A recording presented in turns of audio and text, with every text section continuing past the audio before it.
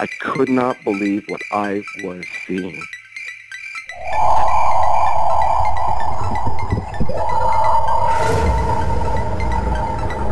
I could have filled the back of his head with 5.56, which is an absolute joke.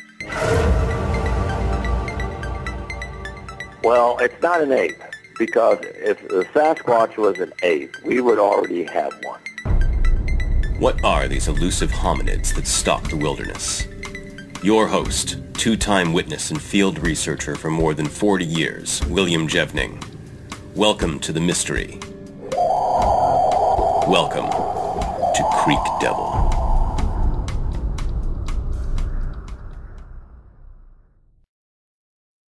Hello everyone, welcome to another edition of Creek Devil. We have a special guest today, and our good friend the judge is joining us. So Tom, I'm going to have you introduce Alan and kick things off. Yeah, absolutely. Alan, you and I spoke about 3 weeks ago before you went on vacation, and you had some, as I recall, I think you had 2 encounters with the topic at hand. So what I'm going to do... Two incidents. I can't prove that they were encounters or not. So, I mean, two circumstances that were very interesting. Okay, excellent. Yeah, I understand. It's kind of difficult if you don't actually see one. So I'll tell you what, I'm just going to hand it over to you and fill us in and give us the details. And then periodically one of us may... we may jump in with a question. Okay, very good. Well, I'm probably like a lot of people who are into the topic that are my age, middle-aged, is we were motivated by Boggy Creek. That sort of introduced a tremendous amount of us to the drive-in. But something happened before that for me was the Lake Worth monster. Which is right where we lived when I was a kid. And that just really tore up the media for locally. I know now it's ancient Bigfoot history. But at the time, I mean, it was hot news, and there's actually a fairly decent photograph, decent considering the subject, of a white squatch taken there at outside of Lake Worth. So that kind of introduced me to it, that there was this giant hairy thing running around in the swamps. Where would this be located? That was at the Fort Worth Nature Center, which is near Lake Worth, Texas. It's called the Lake Worth Monster. Fort Worth Nature Center is still there, and it's just an outdoor natural resources area. Gotcha. And my friend's parents would take us over there looking. I didn't know. I was just a kid, going out there looking for the Lake Worth monster, because that was kind of the thing you did. And we never came across it. But I certainly remember doing that. And that was really my first introduction into there's something out there. I don't know what it is, but it sounds pretty darn scary if you're a little kid. And I guess if you're an adult too. And then you got Boggy Creek and all those movies that hit, all the docudramas of the 70s, the ones with Peter Graves and all those kinds of things. And I remember seeing Patty on one of them, and it just, I thought, even as a kid, I thought, that's not a guy in a suit. Hey, Alan, I'm going to jump in for a second. You caught my attention. You talk about an incident called the Lake Worth Monster, and I'm just very vaguely familiar with it on the periphery. Can you maybe go into, you said it sounded like it was quite a media event back then. Maybe kind of just fill us in a bit on what that was about. Certainly. It was a large white, we would say large white squatch today. Not large, but all of them are large. That, full adult squatch that I believe at one time as many as a half dozen or so, maybe a full dozen, saw it after it started making appearances in the Fort Worth Nature Center. And I was just a kid, and I really haven't picked up anything on it in years. But if you Google Lake Worth monster, you'll get a ton of information. And it would just be sighted. And at one point, apparently when there was a crowd of people out there and all saw it at the same time, he threw a tire, not the rubber portion of the tire, but the tire inside, just flung it like a Frisbee at them, at the crowd. And didn't hit anybody or anything like that, but it was, rock throwing something. And then there's actually, like I said, a decent photograph, given the subject and given the era, of the Lake Worth monster, so-called. And it got transferred into Goat Man and Frog Man and all kinds of, everybody started strap hanging their special needs monsters onto this poor creature. And so it's ended up in a lot of different discourses, but it's about a very, very large bipedal hairy something. Okay. Yeah, that's I'm looking at a picture of it right now. And I'm fascinated because, it says the Lake Worth monster. I'll have to find the URL for it. Maybe I can post it on our webpage. But, I picked up a tire and threw it like a Frisbee. From sort of the left rear of the animal? That's what it looks like, yeah. Yeah, that's the famous picture. Oh, okay. Well, that's interesting. You know what I really like about that is the fact that the media had a real different approach and treatment of the subject back then. They treated it with as a serious topic as opposed to silly tabloid stuff like they do now. Oh, yeah, where you get the eye roll and the kind of silly face they make right before they announce the story and all that. Right. Yeah, and I've actually seen some news media I think it was in Colorado, where somebody had, for all intents and purposes, I thought a very credible sighting. And yeah, you're right. You get the eye roll, and they're not going to, I don't know how to really phrase it. They're just not going to really hang their hat on that. They're going to distance themselves, keep it at arm's length. Certainly, they're certainly not going to investigate it further. So, they're not going to take it on as a serious. Hey, these people saw something. Let me go out here and see what they might have seen, rather than make my little faces at the camera. Yeah. So anyway, I didn't mean to interrupt you. I just found that very interesting. It is. All of a sudden, we went out there looking for it from time to time and things like that. I have no contact with the animal whatsoever. It's just that's an early memory. I mean, that's right there with moon landing for me. And I think at about the same time, 68, 69, somewhere in there, 70 maybe. I don't. So like I remember the moon landing, I also remember this. And I think there would occasionally be a sighting from time to time pop back up over there. But I don't know. I don't know. I just don't remember. There's a book written by actually not a terrible book, written by one of the first journalists to cover the story, and has a lot of the accounts in there and things like that. But at certain points, she decided to fictionalize some of it, and that's where it was. But it is in the Texas lexicon of monster names. And then in the 70s, we were all barraged with the Peter Graves documentaries and things like that. They would come, sort of docudramas. That's where I saw Patty at some point and determined that's a real, whatever it is, that's real. I don't know what that is, but that's not a man in a suit. That's an animal. Yeah, no, that's exactly right. And also, it's besides just the serious treatment of the topic, some of those shows that you just mentioned, I thought some of them were really interesting, especially for the times, because there wasn't a lot of information on this topic, and that's kind of where you had to go. Yeah, it was interesting how they would have Peter Graves walk up like it was a crime scene. They have all these people out there. Putting plaster in, and it was, taped off, and police, and, for their little setups. But yeah, it was. I mean, they're very dated, but there's a lot of good details, and there's a lot of accounts, and they actually dressed up a monster a lot better than they did in more recent series. And I think kept the mystery and the fear there a little bit too. Well, that's exactly right. And Texas actually has a long history of these creatures.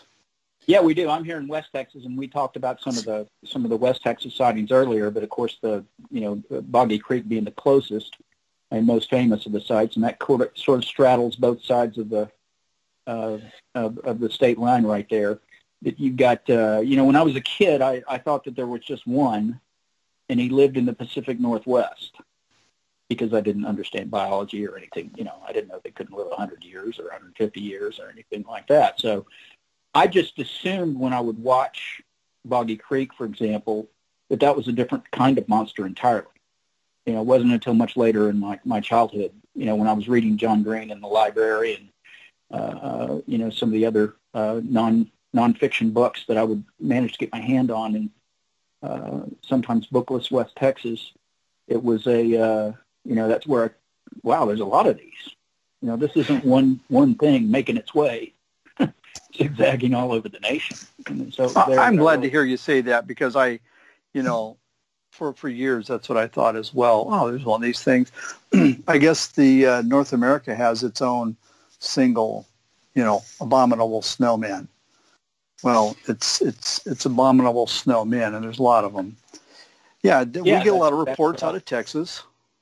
I think the Big Thicket is one of them. Oh yeah. So continue on. You tell us a little bit about the we'll call them experiences that you had. I think one of them you were hunting or camping. And I don't want to make any claims as to what they were. They were certainly interesting.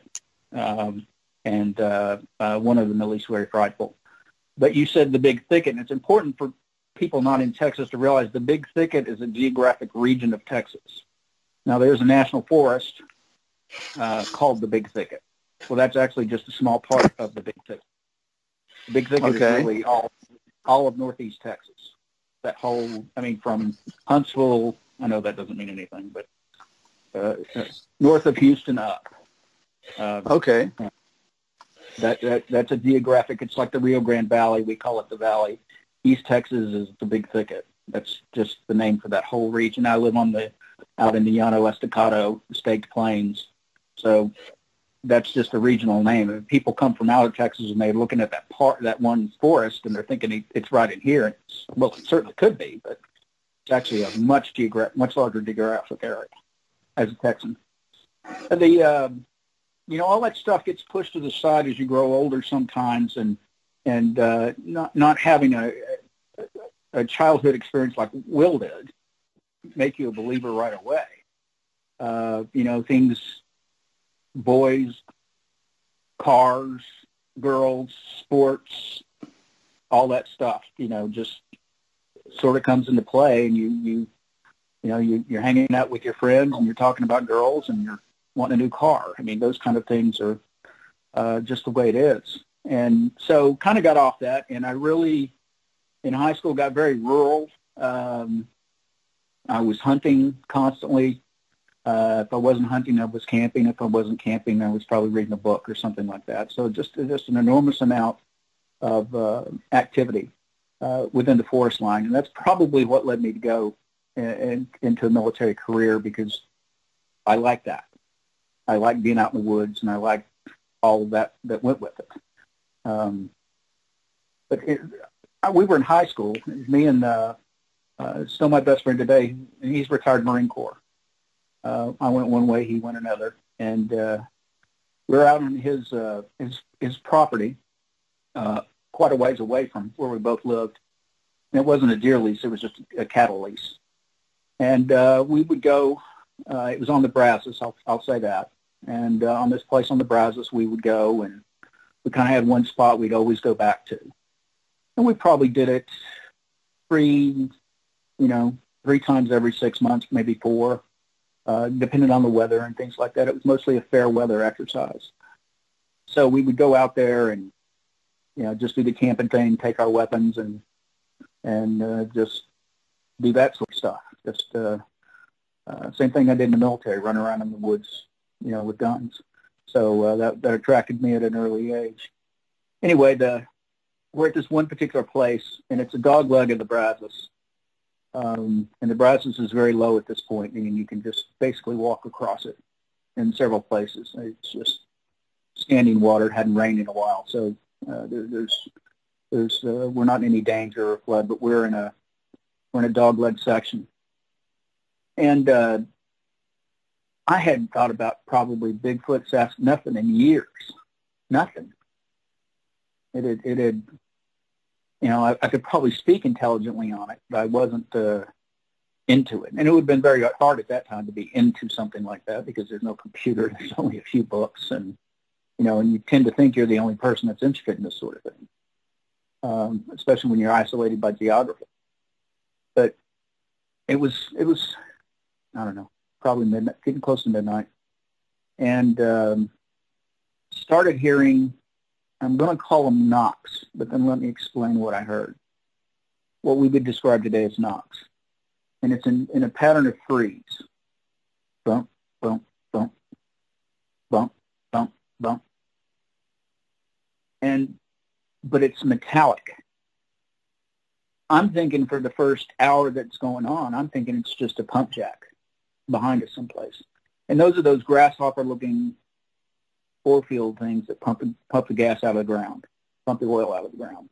They're all over the place here. I don't know how common they are where y'all are, but just called a pump jack. Just looks like a grasshopper standing there drinking drinking in the oil, up and down, up and down, up and down all the time. And I'm thinking it's a pump jack. Just we're hearing that kind of off in the waves, but it's fairly close. It's probably, once you got up above the bluff, above the flood line of the Brazos right there, I'd say it's probably 20 meters, maybe a little more. Hard to say because it's working its way through us through a ton of mesquite. Tom, as we discussed, mesquite is a weed. It's not a tree. It is a pestilence here. And though it does cook good, it does. I'll give it that. It does. It cooks excellent, but it's just like walls of undergrowth. It's like a new growth forest where you've just got that complete wall of undergrowth. Well, that stays here all year round from mesquites, unless there's a fire or something like that. And they're everywhere. You have to clear your property. I don't have a huge place, and it's a problem here. They just come right back up all the time. Anyway, so Colonel, were these knocks being answered by perhaps another creature? Were you hearing these on either side of you, or was it coming from just one location? Coming from one location, which would be behind us, up above the flood line, and probably back through the mesquite, maybe 20 meters or so. And it was so it would, and I'm saying or so because it's difficult to get that exact distance with all the mesquite and undergrowth that's in our way. But no, I never heard anything anyway. I just heard the one. Bump, bump, bump. And like I said, for the first little while, I just think it's pump jack, and then I say something about that pump jack sure annoying or something like that. And my friend says, there's no pump jacks out here.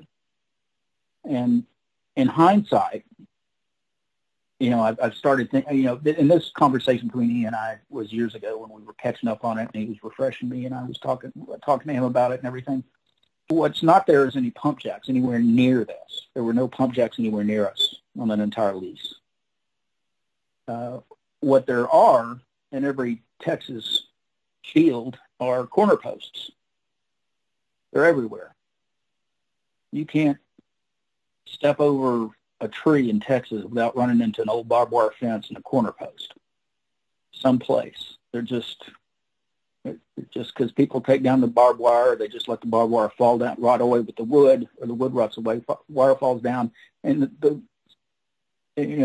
fence corners stay up, and they're metallic, they're metal, they're iron.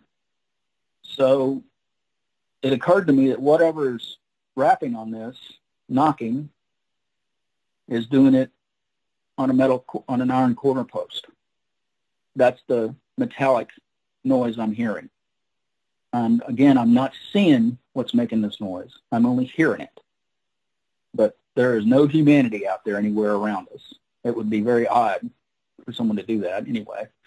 And there's no oil field equipment anywhere around us that would make that noise. But there are corner posts everywhere. I mean, old property lines and everything else. They're just all over the place. So what it was doing was because there's mesquites aren't trees, they're weeds, they can't be wrapped on. There's nothing really, I mean, it's just like a big bush, basically. You're going to have scrub oak and some live oaks around water, but there was nothing that big, nothing big enough to make any kind of sound like that. What did it sound like? Did it sound like it was being struck by another metal object, another metal headstone? No, just hearing one metal to it. I'm not hearing a double clang or anything like that. Okay. So if you had an axe handle and you were out beating on a corner post. Gotcha. Rather, as opposed to if you had a hammer and were beating on a corner post, because you'd have that ring. Sure. And all I'm hearing is the iron sound, the metallic sound of it, and just once, not twice with a hammer or anything else would be hitting it. So it's anyway, so there's that. And we're, and I remember we talked about that for a little while, and then we're teenage boys, so something else comes up, that you just jump onto when you're teenage boys. And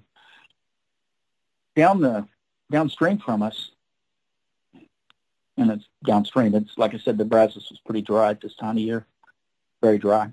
Not long after that, I hear barking. I start hearing barking. Now, it's not uncommon in rural areas for dogs to pack up at night. Country dogs that run loose, form their own little army and run around at night chasing rabbits and everything else. The thing is, those all sound different. I mean, if you've got, let's say, 10, 15 dogs, rural dogs, you're going to get 10 or 15 different voices. I mean, one of them's going to be a German Shepherd, one of them's going to be a mutt, one of them's going to be, and they're not going to sound exactly the same. And what I was hearing was a uniform bark. And I'm using bark because I don't know what else to say. But there was a lot of it.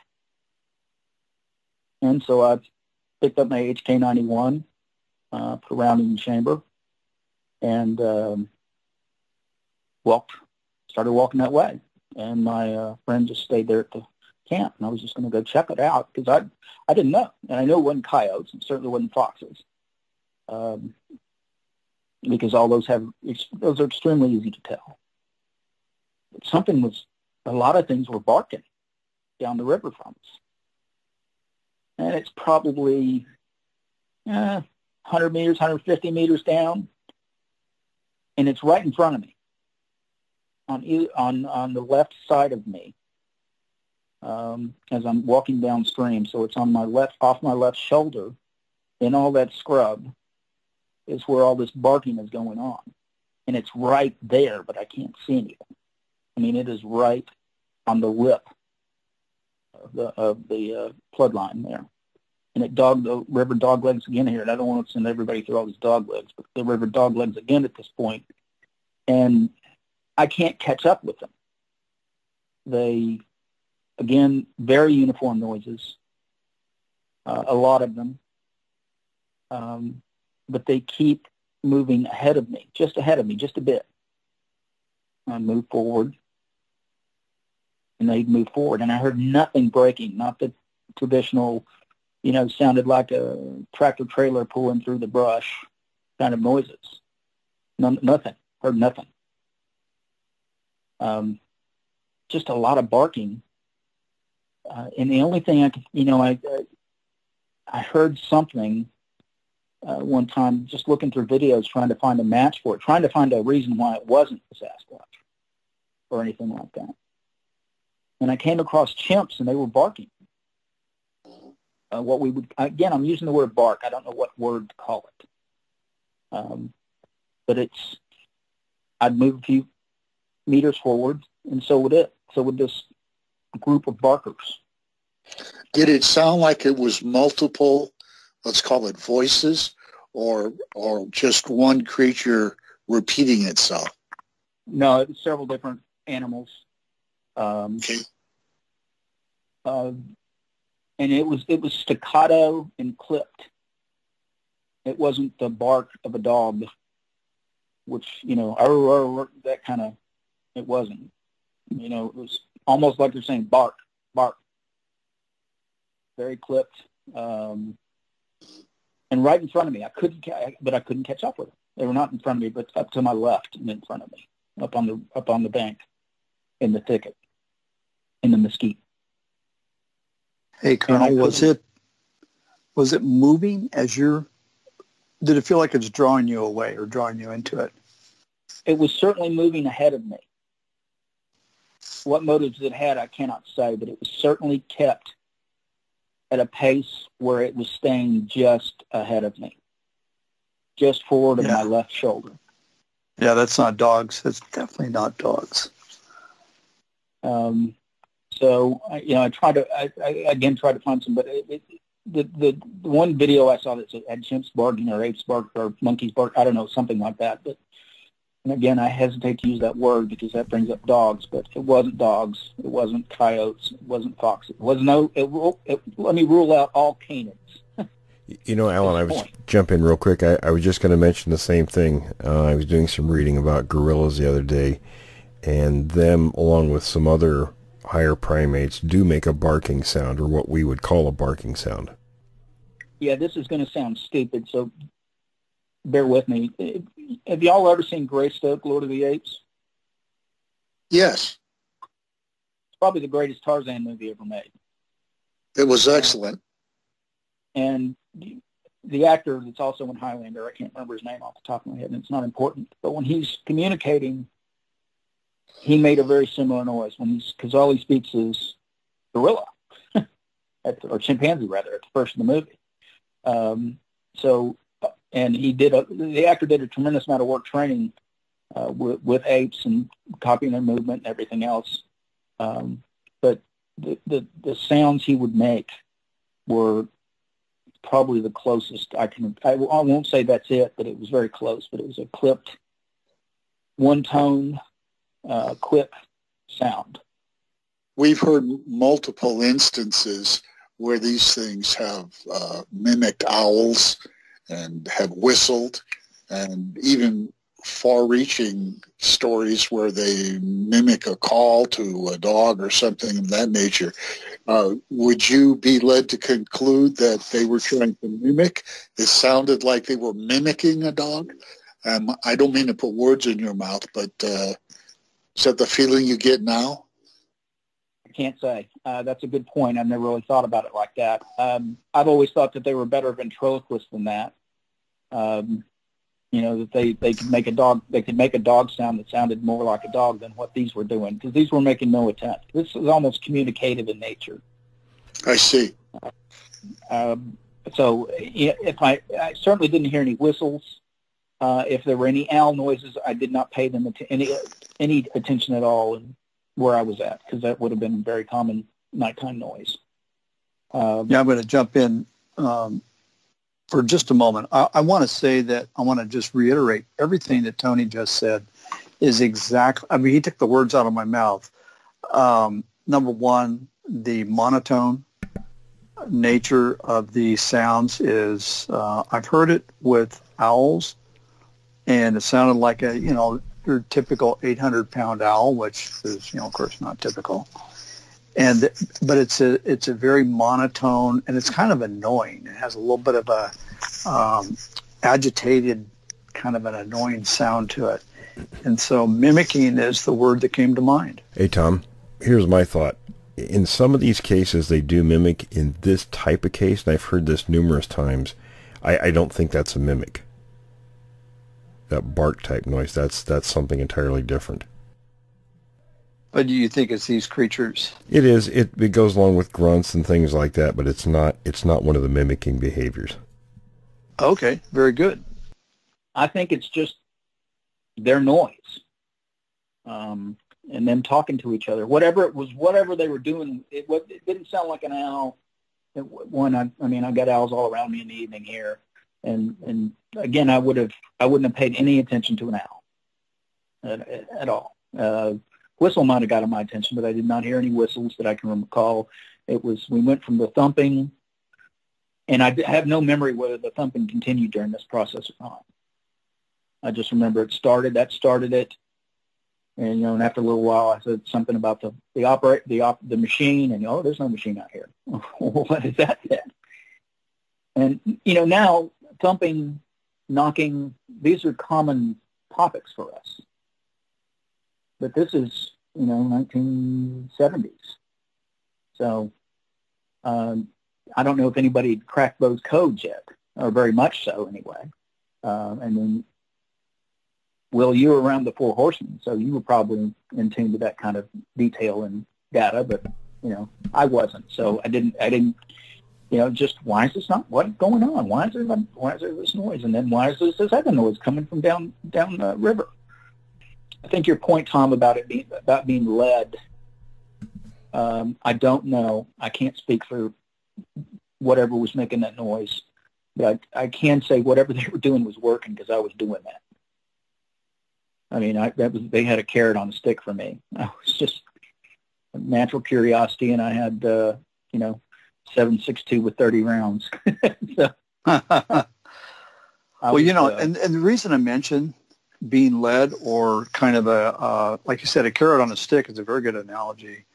We've heard that time and again, and one of the guys that's been on the show in the past, Lee, has talked about in an area where he heard laughing. He said it sounded like maybe a young teenage girl laughing, and it's at nighttime. So he walks out there, and then it's a little bit further, walks out, a little bit further, walks out. Will, do you remember him talking about that? Yeah, I do recall that. Yeah, I don't remember all the details at the moment, but he did talk about that a couple of times, actually. Yeah, and the thought that came to mind was drawing somebody in. It's leading them in. Well, I remember the baby cry being used. During the Plains Indian Wars, there was a process where a baby would be taken from a house and seriously injured in a tree line. Of course, the mother is going to hear that and everything's going to stop to go out and retrieve the child. That wasn't super common, but it did happen. And so I would suggest this is, a similar tactic, done in a more primitive way. But I don't know. It was just, but anyway, at some point, I just said, I'm too far away. I'm too far away from my buddy. This is not right. It just started, alarm bells, whistles, whatever you want to call it. I had a road to Damascus moment. Said, this is not where you need to be right now. And so I backed all the way back around the dog legs, came back up the river, and what I'd heard, we kind of discussed it. And then for the first time and the only time in my life, we went back to the house. Never done that before. I haven't done it in rain. I haven't done it in you probably talked me into it if it started snowing, but no, I couldn't have. I just couldn't have ever imagined, unless somebody got desperately hurt, ever going back to the house. That was just. Why did you guys? What was the reason for the decision? Was it just a sense of unease, something not right? Well, something was behind us making those noises, or had been, and something was downstream or downriver making other noises. Now, I'm not sure. I can't remember at the time if I put them together, but it was getting weird for me. Yeah. And we both had. I had a Colt 1911 on. I mean, we were ready for the Alamo to happen, but they were on two sides of us. Whatever they is. When you got separated and this thing was baiting you, if that's what it was, how far do you think you got away separated from your friend? Well, I lost vision on him at probably 100 meters or so, because the river hooked at that point, went into another dog leg. So I probably went down another 150 meters, so maybe 250, 300 meters total away from him. You know, but the entire time I'm walking going, what the heck is this noise?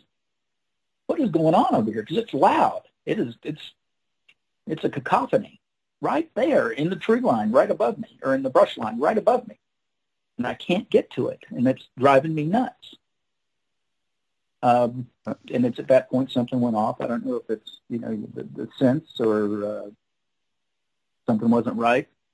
You know, when they're bluff charging, they seem to make a lot of noise and sounds.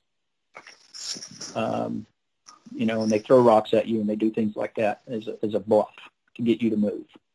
You know, that's maybe we're stepping up on their version of violence to a certain extent. But, you know, none of that was going on.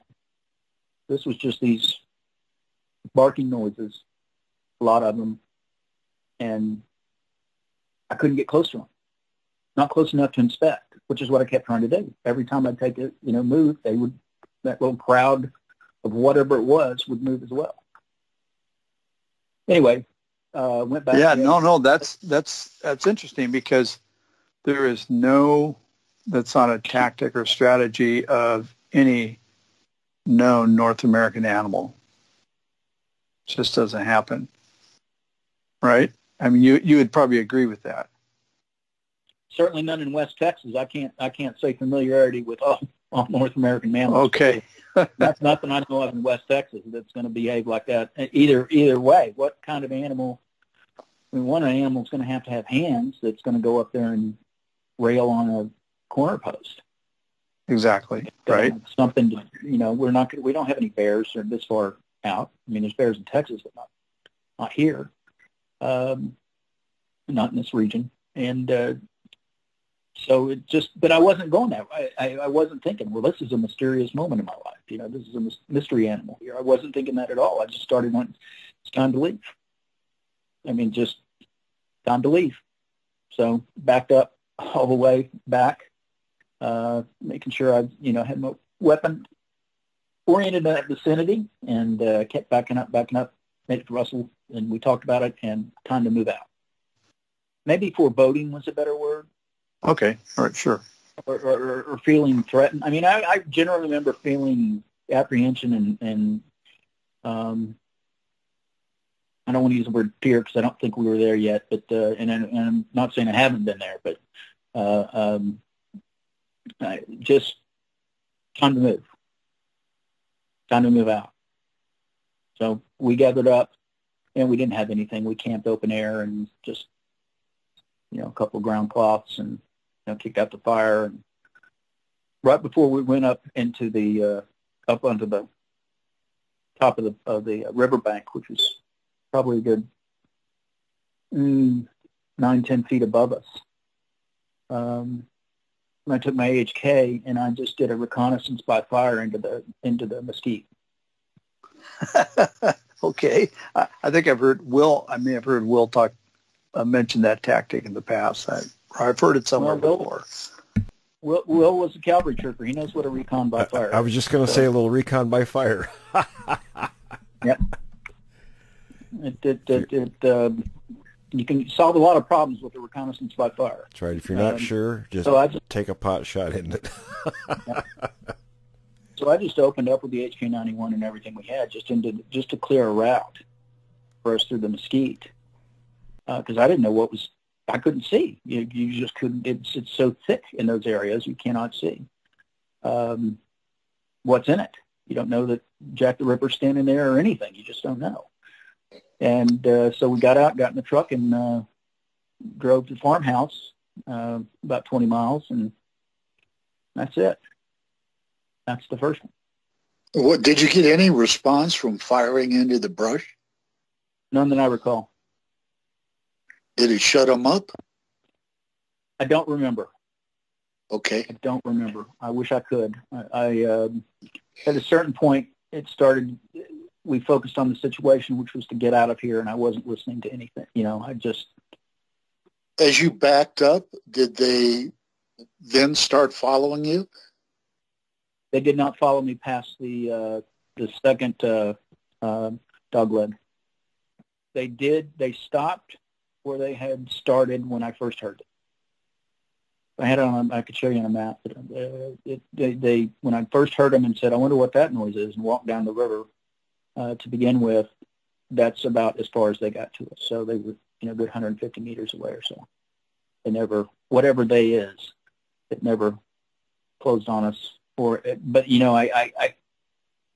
again, when we started evacuating, it was evacuate. I wasn't paying attention to anything other than that, than the topic at hand. And so. I've never heard, maybe some of you gentlemen have. Have you ever heard a coyote bark? I've heard them yip, howl. Do they bark? I've heard coyotes make every noise imaginable, and there'll probably be some on my property here in a couple of hours. But this was definitely, like I said, there was no canid noise at all going on here. Because I've exhausted myself trying to think it was just coyotes, or that was just, because I think we need to do that with this topic. Is the first thing we need to do is prove that it's false. Yeah, start eliminating things. You don't have wolves. Do you have red wolves down there? We do have red wolves. They're very they're in amongst coyotes quite a bit. They're not a full breed anymore. You've got the Mexican wolf and you've got the red wolf. A Mexican wolf's going to be further to my south, down south of San Antonio in that vicinity generally, out to the Gulf and down into the valley, and then in northern Mexico. And out, all over Texas, you're going to have the red wolf. But the problem is they're basically red coyotes. The red wolf, and that was my understanding, is the red wolf is actually, it's really small. It's almost like just sort of like a larger coyote, except it actually is part of the wolf family. It's a bigger, redder coyote, at least the ones I've seen. And I think the Texas Parks and Wildlife is trying to breed, get the coyote blood out and recreate the breed over generations. I think that is a project that's ongoing, but I can't speak to it. I've just heard that. I don't know that that's correct or not. But the only time I saw one was in a zoo. In Victoria, Texas, which used to have a fantastic zoo called All Native Animals of Texas, and that's the only time I've ever seen one on the hoof. And okay, you'd have had to pay me to tell me it wasn't coyote. I mean, I just red-tinted coyote to me. So I know, Judge, I don't think it was I don't know. I'm sure someone could Google that up and listen to what a red wolf sounds like, but again, this had no canid sound to it. Gotcha. But I'm also hesitant I'm hesitant to use the word bark because it wasn't that noise. It wasn't the barking. I just don't know what else to call it. It was just loud, and there were several. I've heard these creatures make, for the lack of a better word, it was a scream bark. I talked about this with one of our past guests. I just talked to him on the phone the other day, a guy named Dalton. He lives here in Oregon, and he said he said it's one of the most common noises besides the whistle. It was this like a 2-second, I don't think it's what you heard, but they make a kind of a that's that's pretty good.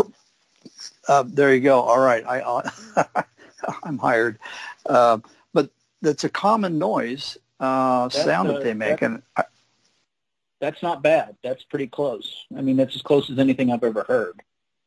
Yeah, and I just call it a scream bark or a chuff or something. I've heard it at like 2 a.m. and out camping. Picture a cacophony of those going on. Yeah, that would get your undivided attention. Maybe 30 yards from you, but you cannot see because of the foliage. Yeah. Yeah, that's disconcerting. It really is. It's odd. It's not what you would normally hear. That get me backtracking in a hurry. Yeah, and there's I think Tom, I sent you one of the accounts that happened right in the same location. Another link to an encounter that also happened there. Yeah, yeah. That little specific area, it's certainly not a hotbed in y'all's world, but I think there's been about 3 or 4 reported incidents. Now, how many haven't been reported, who knows?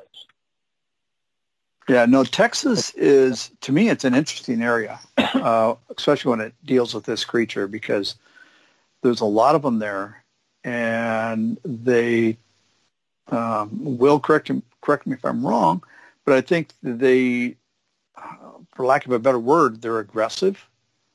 They have attitudes. Yeah, short tempers.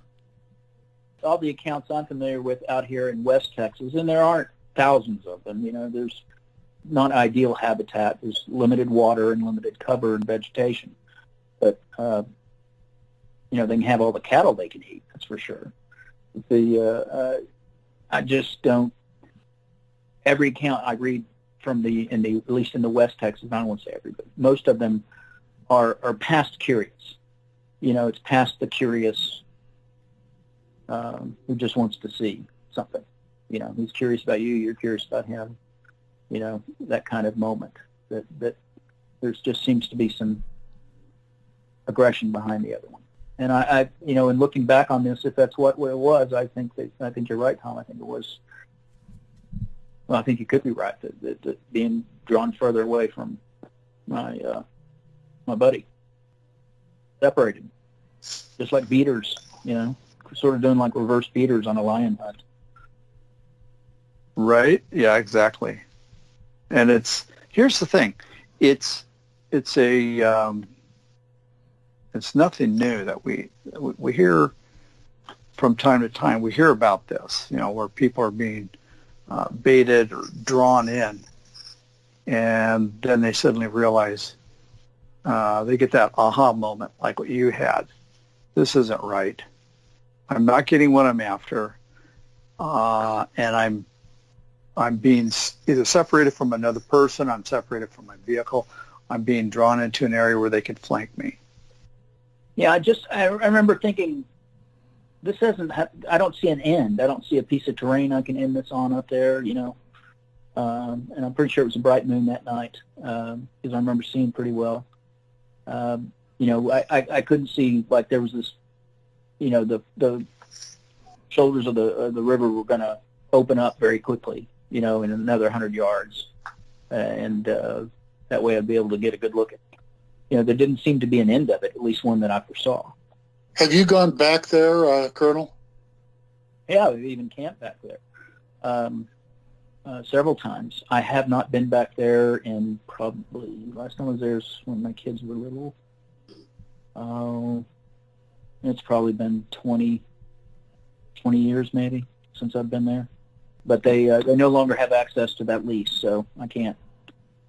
I mean, that was they gave up the lease back to the owner, so I can't physically go right to that spot. Though I can certainly point to it on a map for you.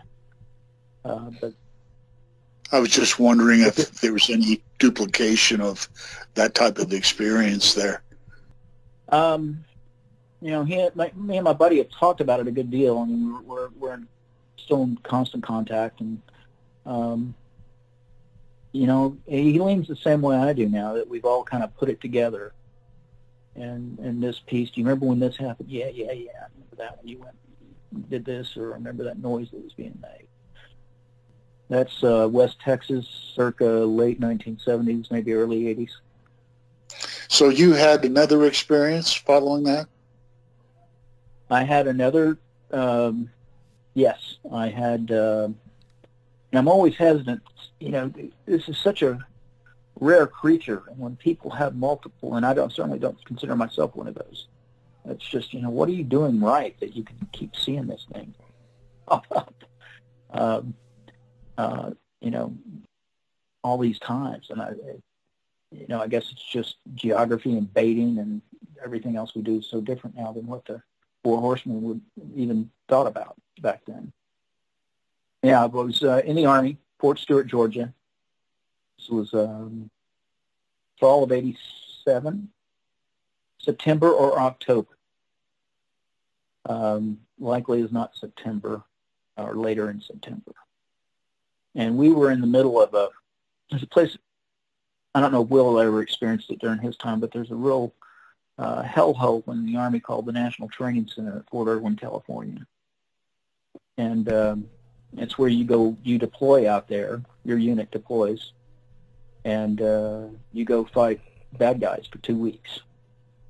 And it's merciless. I mean, it is merciless. And you got advisors all over you and observer controllers, and you're getting your teeth kicked in all the time. I mean, it's just brutal. And back then, I don't know how they do all of that now, but in the 80s, you went through what was called a train-up. You would spend months in the field prior to that deployment, just getting ready. You would spend months training just to get ready for that training. I mean, it's Reagan's president. There's lots of money, so we can, you went and I'm grateful for it because it certainly taught me how to fight. I certainly learned my craft out there and didn't have to wait for Iraq to teach it to me. I knew what I knew, and I knew what my business was, and it taught me. But it's just I learned all the hard way, so it was always anyway. So we're getting ready to go to National Training Center right after the first of the year, and this is September.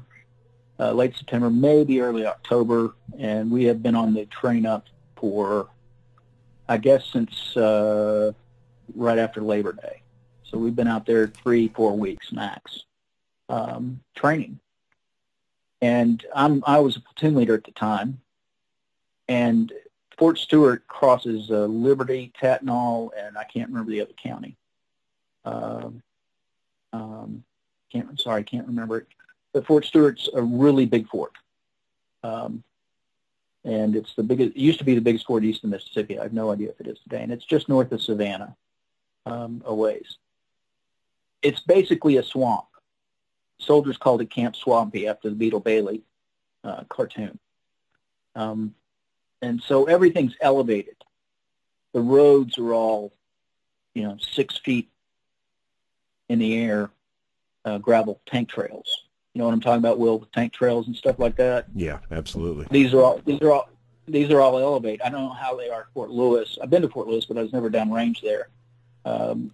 These are elevated because they flood. It's a constant, it's the Savannah Rain Festival year-round, comparable to the weather y'all probably got up there. With it's a constant rain, and it's just swamp, and you're right on the from the Atlantic, and within grenade distance of the Atlantic.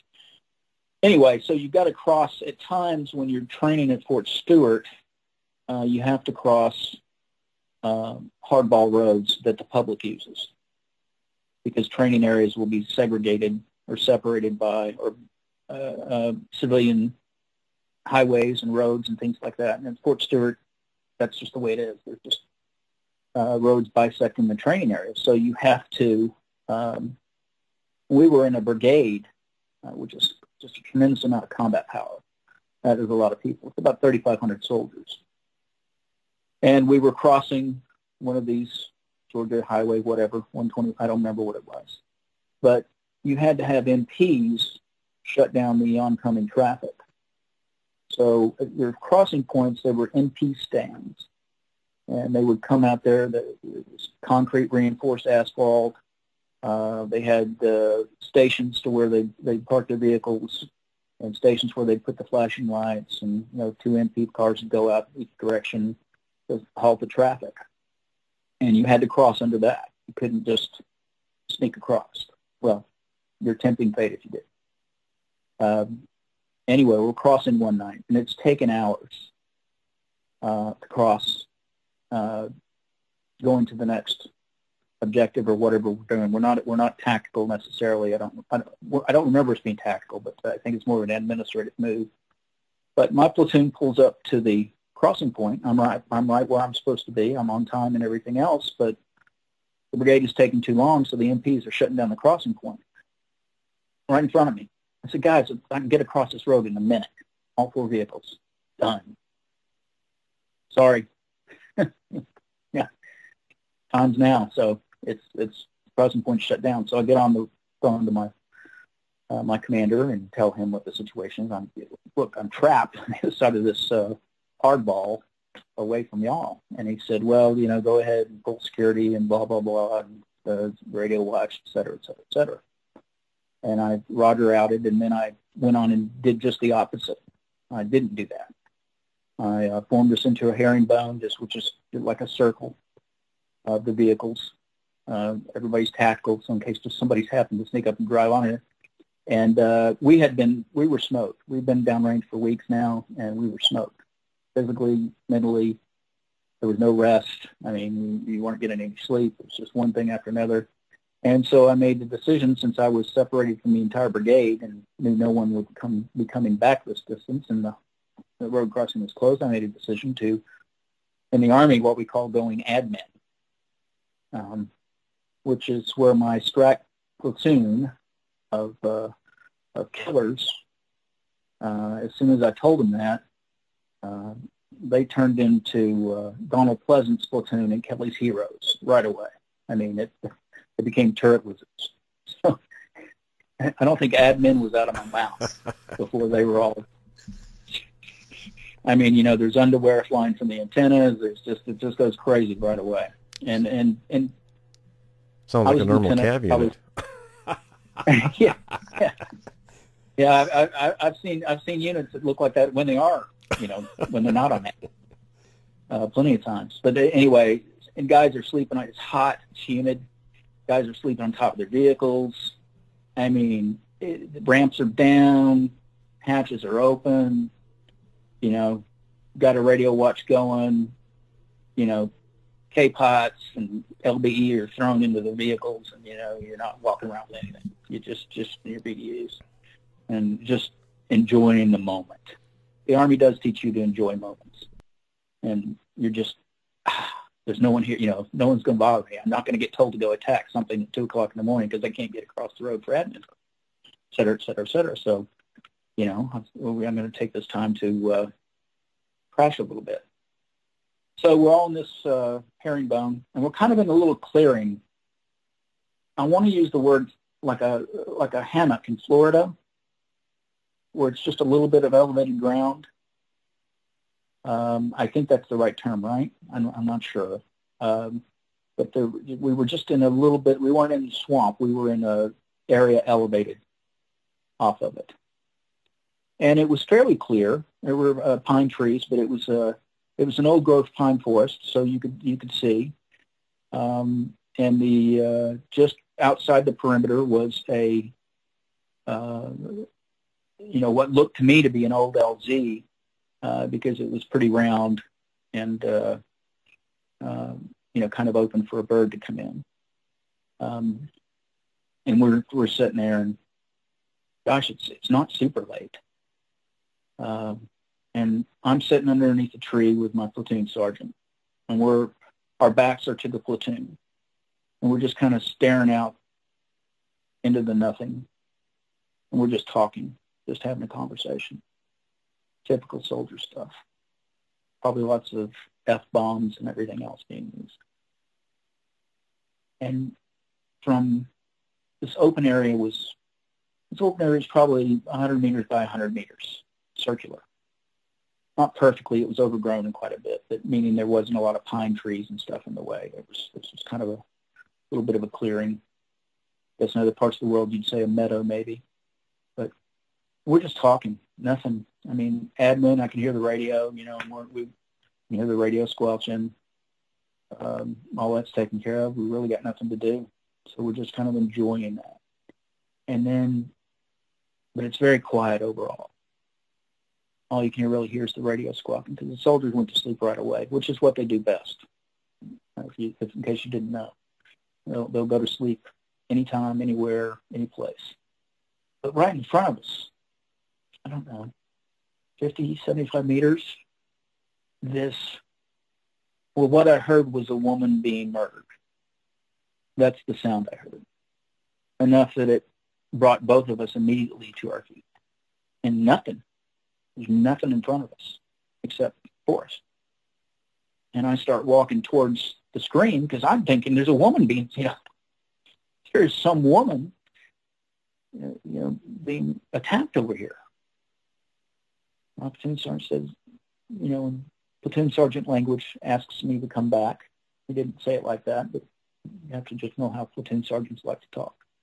But so I came back. I don't know what I was going to do, beat him to death with my empty M911 or not. But what's interesting, at the same time that's going on, is as I'm walking towards it, platoon sergeant tells me to come back, so I turn around and I come back. But my entire platoon look like prairie dogs. They're all wide awake.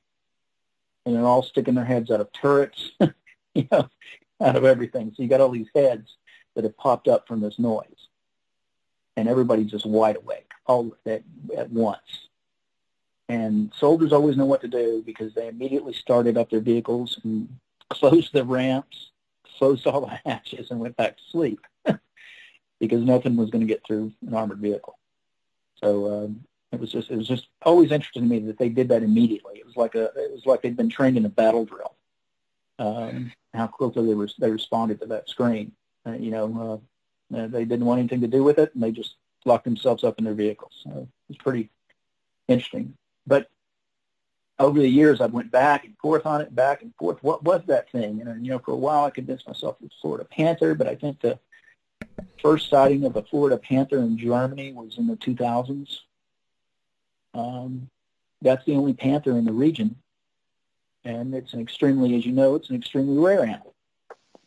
I think your chances of seeing a skunk ape are far higher than your chances of seeing, a Florida panther. It's just very rare. And a Florida panther is not the same size as our cougars out here. It's a much smaller cat. At least it appears to be in the picture. And this was loud.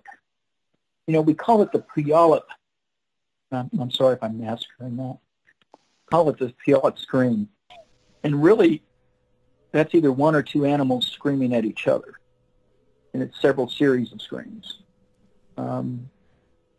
Just breaking it down and listening to it, there's scream, pause, scream, pause, scream, pause. That's the way I hear it anyway. I've never been in a sound studio, seen it broken down. But am I right, Will? Is that the way it?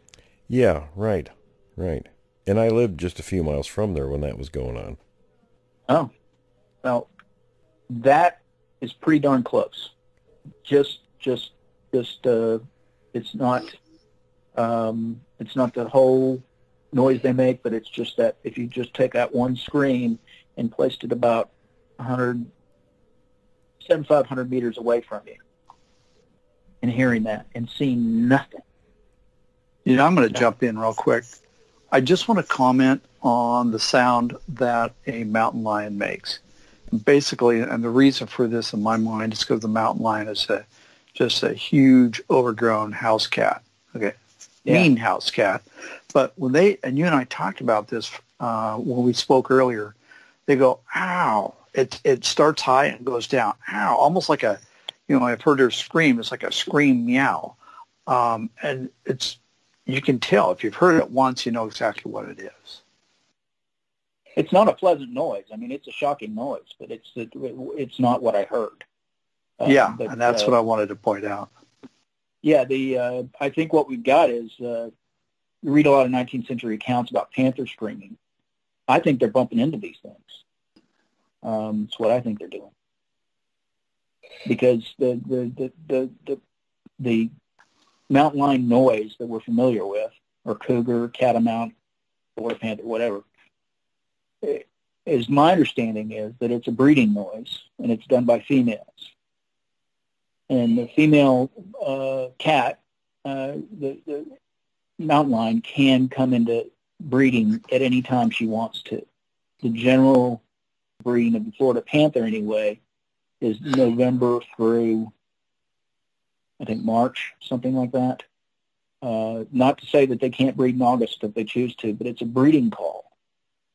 It's not anything other than that.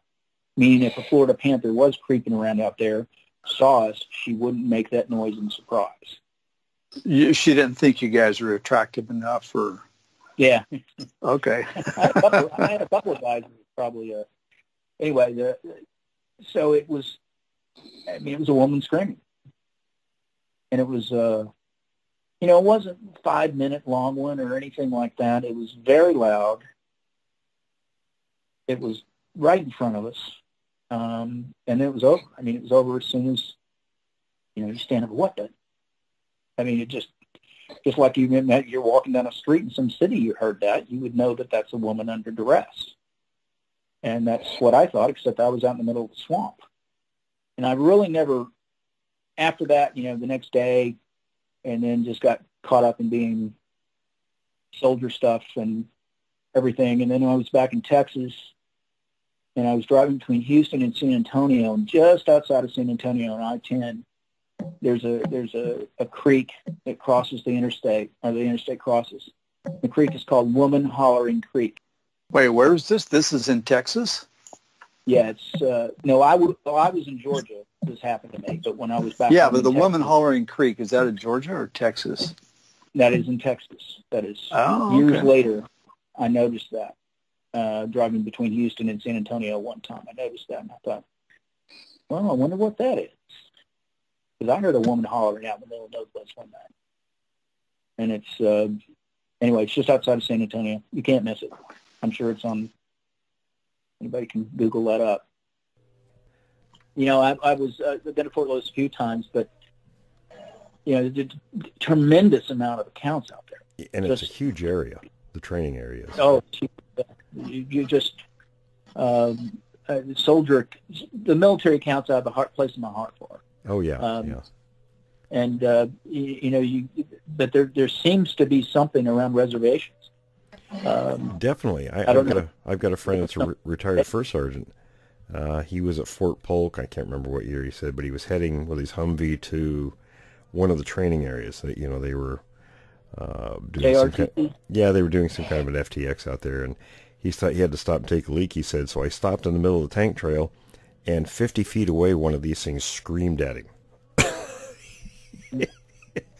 Well, you're right there. I mean, gosh, there's so many coming off of, Missouri and Arkansas are very hot. Absolutely. I mean, that's a tremendous amount of, the Deep South gets a lot of attention, but the Mid and Upper South, has certainly got their accounts. Certainly does. Let me ask you something. As a higher-ranking officer, when you were stationed in places like that, did you ever hear stories? No, I would, I didn't start asking. I was very aggressive with my career, and you were either, back in the day, you were either deployed, you were going to deploy, or you were coming back from the deployment. Yeah, I hear you there. And then 9/11 happened. And, well, that changed every dynamic I'd seen. I'd been in the Army for, 12, 13 years at that point, and it completely changed overnight everything. So it's all different now. It's I by that point I was just up doing step and fetch for general officers. So I wasn't down at the lieutenant level learning anymore. I was just producing. But it's everybody's op tempo went crazy. I mean, everything switched. Deployments, it just didn't have time to think. And I would have preferred to go. I went back to Iraq instead. I wanted to go to Afghanistan, but I couldn't swing that, and I ended up going back to Iraq. But I wanted to go to Afghanistan just because you're kind of getting into different country over there. Yeah, you're getting close to some tall, hairy folks. Yes, you are. And I'm my curiosity wanted me to go there, but I was just so focused on my career every day that and then what didn't take was my family. So 4 kids and right, married, and just so you come home and you're in that engagement area for the next 12 hours. Then you go to work and you're in that engagement area for 12 hours. And that's the way it is when you're in harness. You're focused on what you're doing. That's correct. You got your iron sights are at about 50 meters. Exactly. And you're going to hit anything that comes into your engagement area. But other than that, if it comes into your buddy's engagement area, well, sucks for you. Anyway, I think that there's something more that needs to be done on soldiers, on airmen. I mean, all of these there's so many accounts that are out there, and they're kind of disjointed and all over the place that always just appeals to me more than anything else.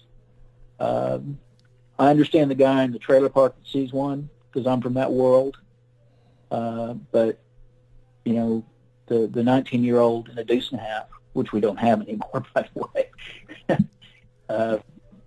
You know, that's vehicles broke down on a tank trail someplace, and then one of these things walks up. Right. So what do they do? You know. No, yeah, he's got blanks. If he's got that at all, you know, he probably doesn't have blanks. He's just got his weapon. I have two more things that, again, I'm not saying they're related. I'm not saying they're not. But these are two more things, and I don't know where to categorize them. You know, I don't know which in the pigeonholes that are in my mind, I don't know where to replace these 3x5 cards. So I'm just going to tell you. Easter weekend, Bexar County, which is around San Antonio. We were on the far outskirts of Bexar County, out where it was definitely rural. It's not anymore, but it was then. It's Easter weekend because I know we'd had an Easter egg hunt, and I'm probably 7 or 8.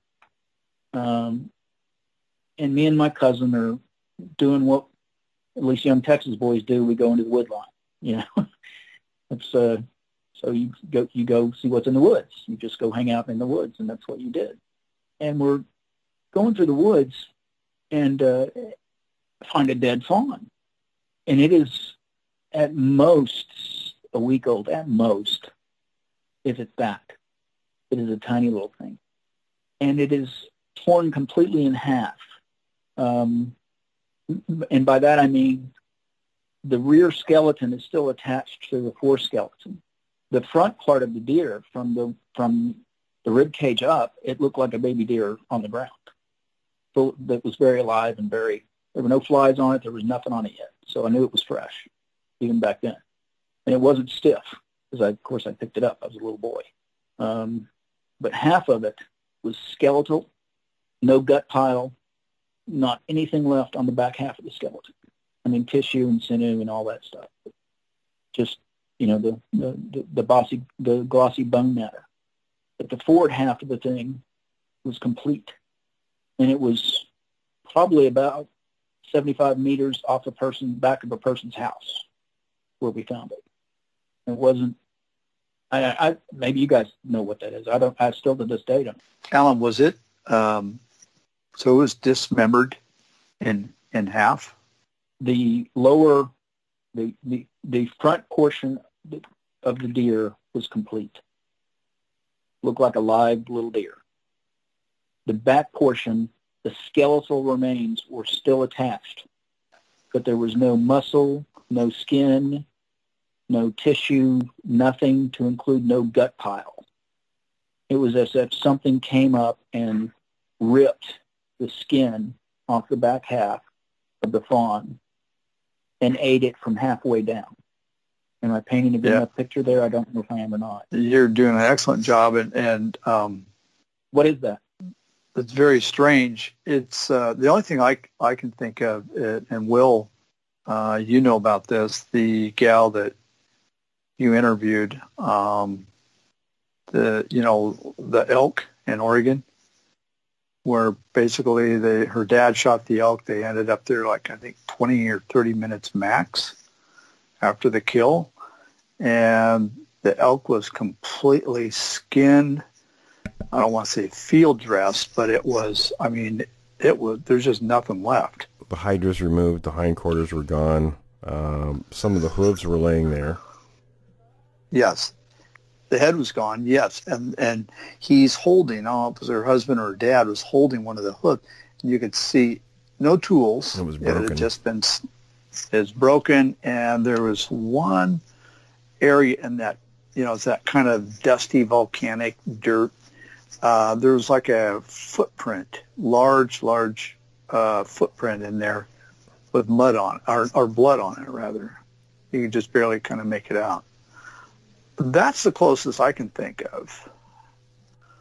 And also, my understanding is, and I'm no expert, and I'm not even close to it, these creatures tend to, and I think it's similar to chimps as well, will go after internal organs because that's where the nutrients are.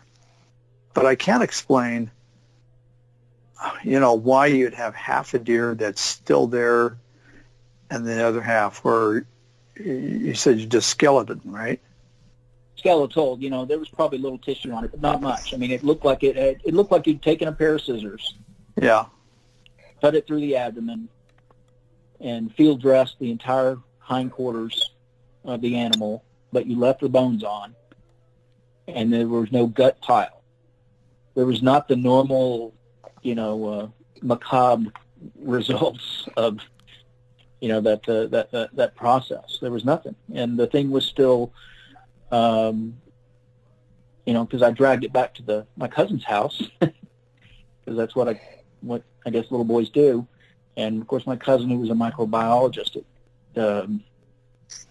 freaked out and scalded my hands, getting me scrubbed out and everything else like that. But because I thought, hey, this is cool. It's half a deer. Yeah, right. Sounds to me like you may have interrupted something.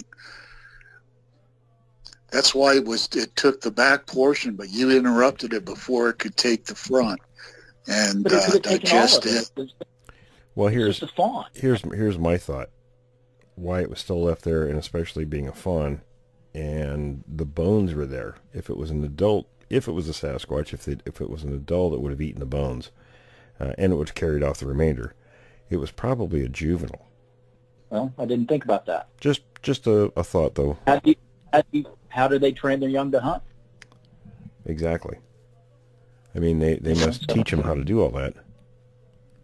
I'll bring you back a fawn so you can, Sure. Yeah, exactly. Starts eating, and either they left for some reason and left the carcass. I mean, who knows? But if it was one of these creatures, that's my guess. It was probably a juvenile. Yeah, just like a lion cub bringing in, here. Yeah, exactly. Kind of moment. But, what bothered me was the no gut pile. What bothers me in hindsight, no gut pile. It wasn't stinking. There was not a fly on it. Nothing. No after effects. Nothing. And it was still very flexible. But no swelling, no puckering, no nothing. I mean, it looked like the fawn was walking along, fell over dead, and then that happened, whatever that was. But it has bothered. I don't know if it's related to any of this or not. I just wanted to put it out there, Will. So. Yeah, it's very strange. I didn't mean to cut you off a while ago, by the way. I'm sorry. No, you didn't. The question I have is, you took it to your relative who's a biologist, field biologist? Microbiologist. Did he have an opinion? No, she didn't. She, other than I was gross and do not ever touch dead bodies. Don't bring them back to the house. But because I drug it up, I'm like the dog bringing in the kill. Hey, look at this. Look what the mighty hunter has returned. Because I was fascinated because the front half looked alive. Right. It looked completely normally alive, like you found it, like when a mother leaves it. A doe leaves her fawns. It was, but I don't know what it was. But it's always bothered me. Of course, Boerne, Texas, and that area of the hill country certainly has its share of sightings as well. What all this has taught me is whenever I'm rural, and I'm that way a lot with ranchers or stuff like that going out, I always ask, or if I'm ever around a police officer or especially a game warden, and I'm just talking to them, I always ask, I don't lead with the big man. I just say, what's the most interesting thing you've ever come across? And I was at a rancher's a couple of years ago. It's old ranch, old Texas ranch, and last generation on it, old lady in her 80s, and we're having a nice lunch there with several people, and I do my thing. I get her cornered, and we're talking about stuff, and I say, "What's the most unusual thing you've ever seen here?" And without missing a beat, she said, "A baby gorilla." Well, now that's interesting. That's all I got. Didn't get anything else, just a baby gorilla next to a tank. Tank out here is the tank is a pond in the rest of the world. In Texas, it's a tank. Well, listen, fellas, we're out of time. Anybody have any questions or for Alan, or Alan, if you have anything for us? No, not at all. Thank you for having me on. It's been a real pleasure on my part. Alan, I'm going to send you a picture. I got something to show you after that last piece you mentioned. You'll appreciate it. Okay. I'm all for pictures. You bet. All right, fellas. Oh, go ahead. I'm sorry. Thanks, Alan. We appreciate you coming on. Thank you. You're welcome. You're welcome. Very interesting. Thank you. Absolutely. Yes, Alan, we certainly appreciate your time, and thanks again. Humbled to be asked.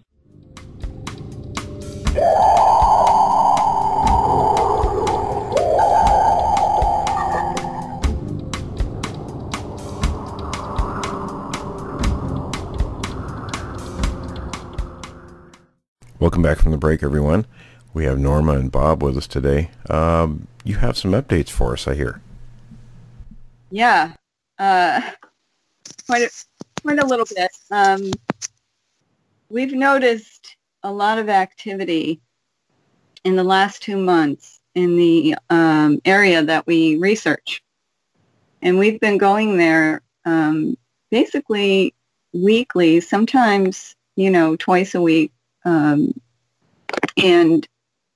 Will, I wrote you and told you about one of the things that was happening that I was like, I don't understand, and I've been doing this for 15 years, and of course, you're learning all the time.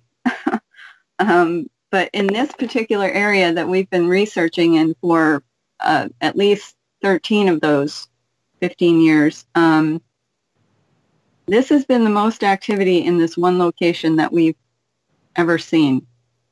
And when we go there, and when we've been going there, every single time there's activity, there's something that's moving around directly around us, in the area that we are in. And, at first you always write it off as, woodland creatures, deer, something like that. But as we keep going on through the night, it proves to us that it's not. Like, there'll be a branch break, or there'll be a knock, or, something like that. The last time that we talked to you, the last time that we were on your show, we had talked about those howls that we heard and those very loud wood knocks that we heard. That's included in part of this, 8 weeks or so that we've been going there. So when I had messaged you about, that sort of activity, and it doesn't really do a whole lot. It's just walking around us, meandering. It's not really doing a whole lot. And it's not leaving either. It's staying there. And we will, put our spotlights out. We'll be looking around, and it doesn't phase it, I guess. We were in the car the other night, and actually it was probably a couple of times that we were there. And we put the air conditioner on, we put the car on and put the air on to cool off because it was, hot. And nothing is deterring this, creature from leaving. So this has been going on for quite some time. And I started to think about, a couple of days ago, why this is happening. And a couple nights ago, was pretty much the determining factor of what I was thinking of why this is happening. So I'll get into that, I guess, in a minute. But one of the nights a few weeks ago, because we hadn't been, we were kind of busy for like 2 weeks, and the weather was kind of, stormy and, not good for going out to do any research. So it was a couple weeks, 2 or 3 weeks, before we were able to get there again. And when we went, the same thing was happening. There's movement all around us. There's, twigs snapping. It sounds like something is walking and, snapping. That it's different from what you hear that a deer does, It's actually like when you put your foot down and you hear that cracking all the way, like your foot is going over those branches or those little twigs, and you can hear that whole movement of the foot cracking those twigs. So this is what we're hearing. And the last time before yesterday, or a couple nights ago, before that, when we went, there was the same movement. And I'm like, all right, well, Bob and I talk to each other while we're out there, like, I wonder, is it going to do anything? And I said, well, I guess time will tell, if it's a deer or if it's, something else, or if it's, a squatch or something. I guess time will tell. And sure enough, little times during this duration of being there, a bigger branch would snap, or I think at one point, and it gets close to us too. It doesn't come up and touch the vehicle or anything, but it gets pretty close. So at one point, toward probably 3/4 into the time that we were there, all of a sudden we hear a partial step. And then we hear step, step, step, and then another partial step, like it just took a half step and stopped. And Bob and I were like, that was, first of all, it was close. Second of all, it was definitely, It was clear. It was so clear, and it was definitely bipedal. And this is like, 3 a.m, and this thing had been around us the whole entire time. We got there at like midnight, and this thing was just hangs around us. And then after that, prior to that, we had heard, like I said, these, stick breaks and other things that made us, kind of.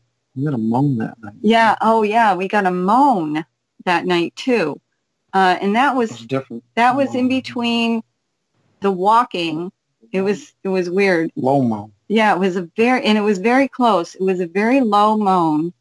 Very, I don't know. It was just so, it wasn't prominent, but it was, you could hear it, but we didn't hear it until after we listened to the H2 after. And we listened, or actually, I think I heard it, and I asked Bob, yeah, I did. I heard it, and then I asked Bob if he heard it. And then he said he didn't. And he heard it when we both listened to the H2 again on the recording. And he's like, wow, I didn't even hear that. But, I mean, I heard it, and he didn't hear it, but then we both heard it again when we listened to it on the H2. So it was the walking first, and then there was that low moan, and it was close. It wasn't far away. It was very close. And then after that, toward the end of the night before we left, there was a huge tree break, a branch break. And so that kind of cinched it at the, at the end of the night when that happened.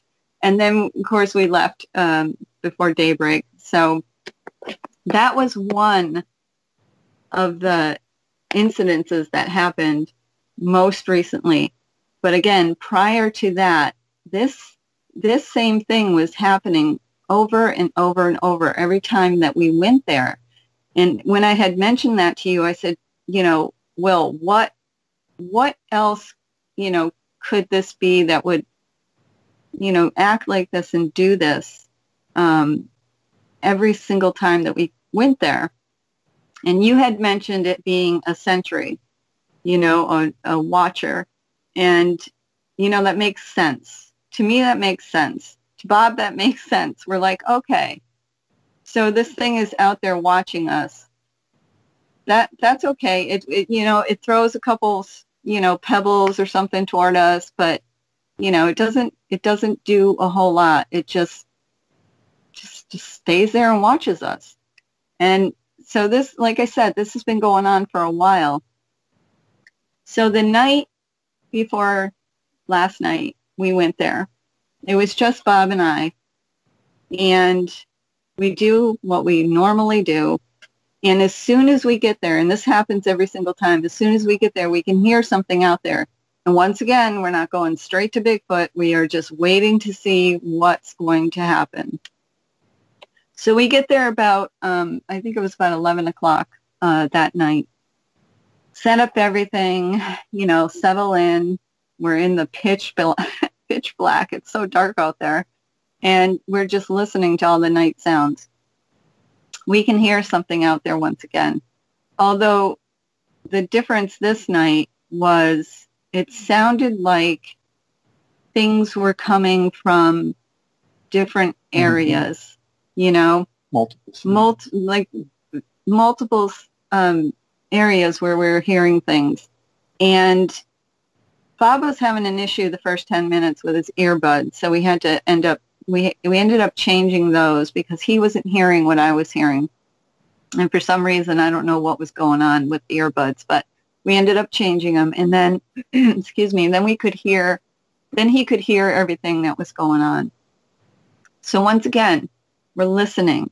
And at one point early on, so this is probably about 20 minutes after we get there. Actually, no, it was within that 10 minutes because I heard walking.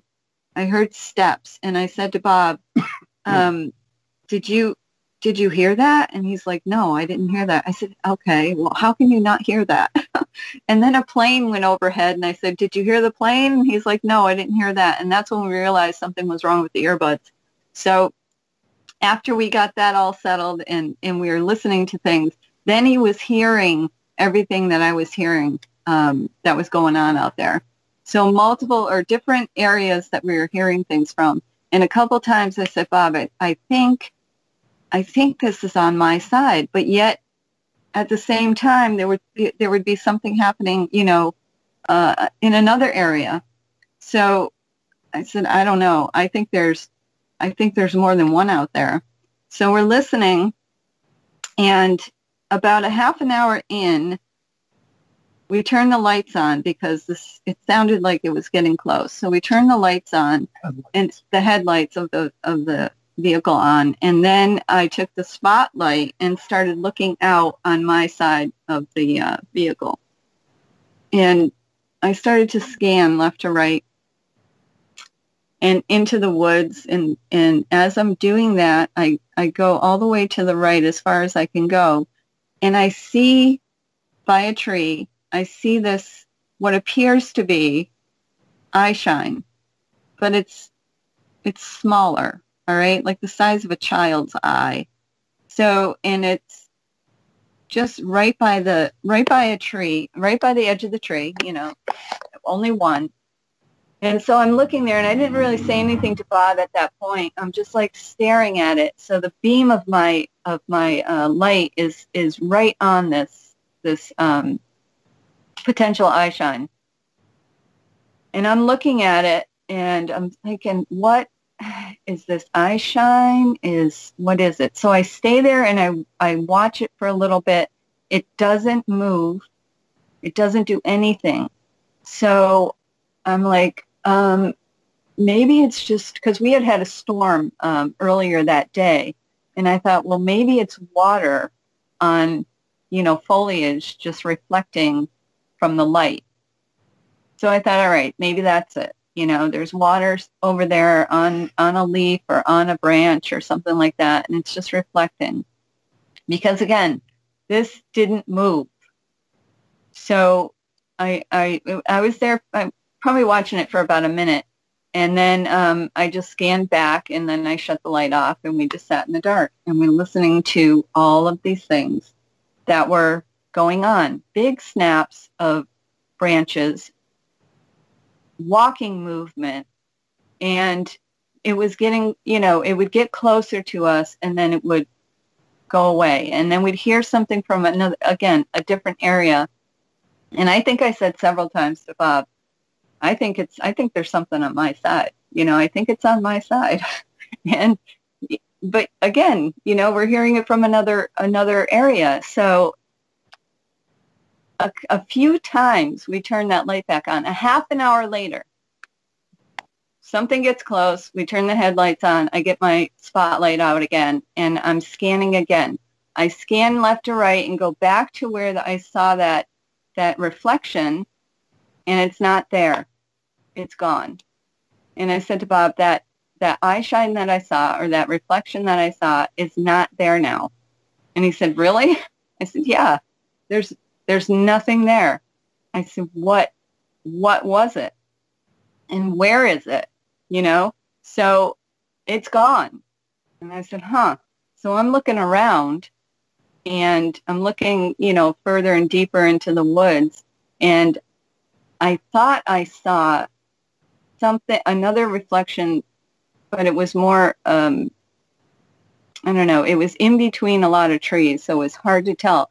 And I know out there, there's nothing out there that can reflect anything with the spotlight. We know the area well, and we're there all the time, and we see, there's nothing that would reflect away from that or in the woods like that.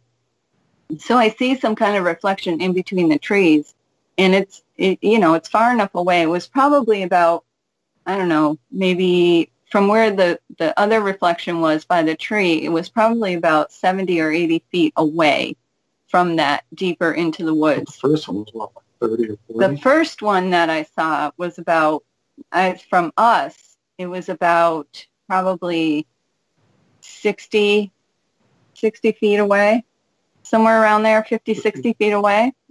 And then from that reflection, if I put my spotlight to the, left and further into the woods, that's where I was seeing another faint reflection that was a lot higher up.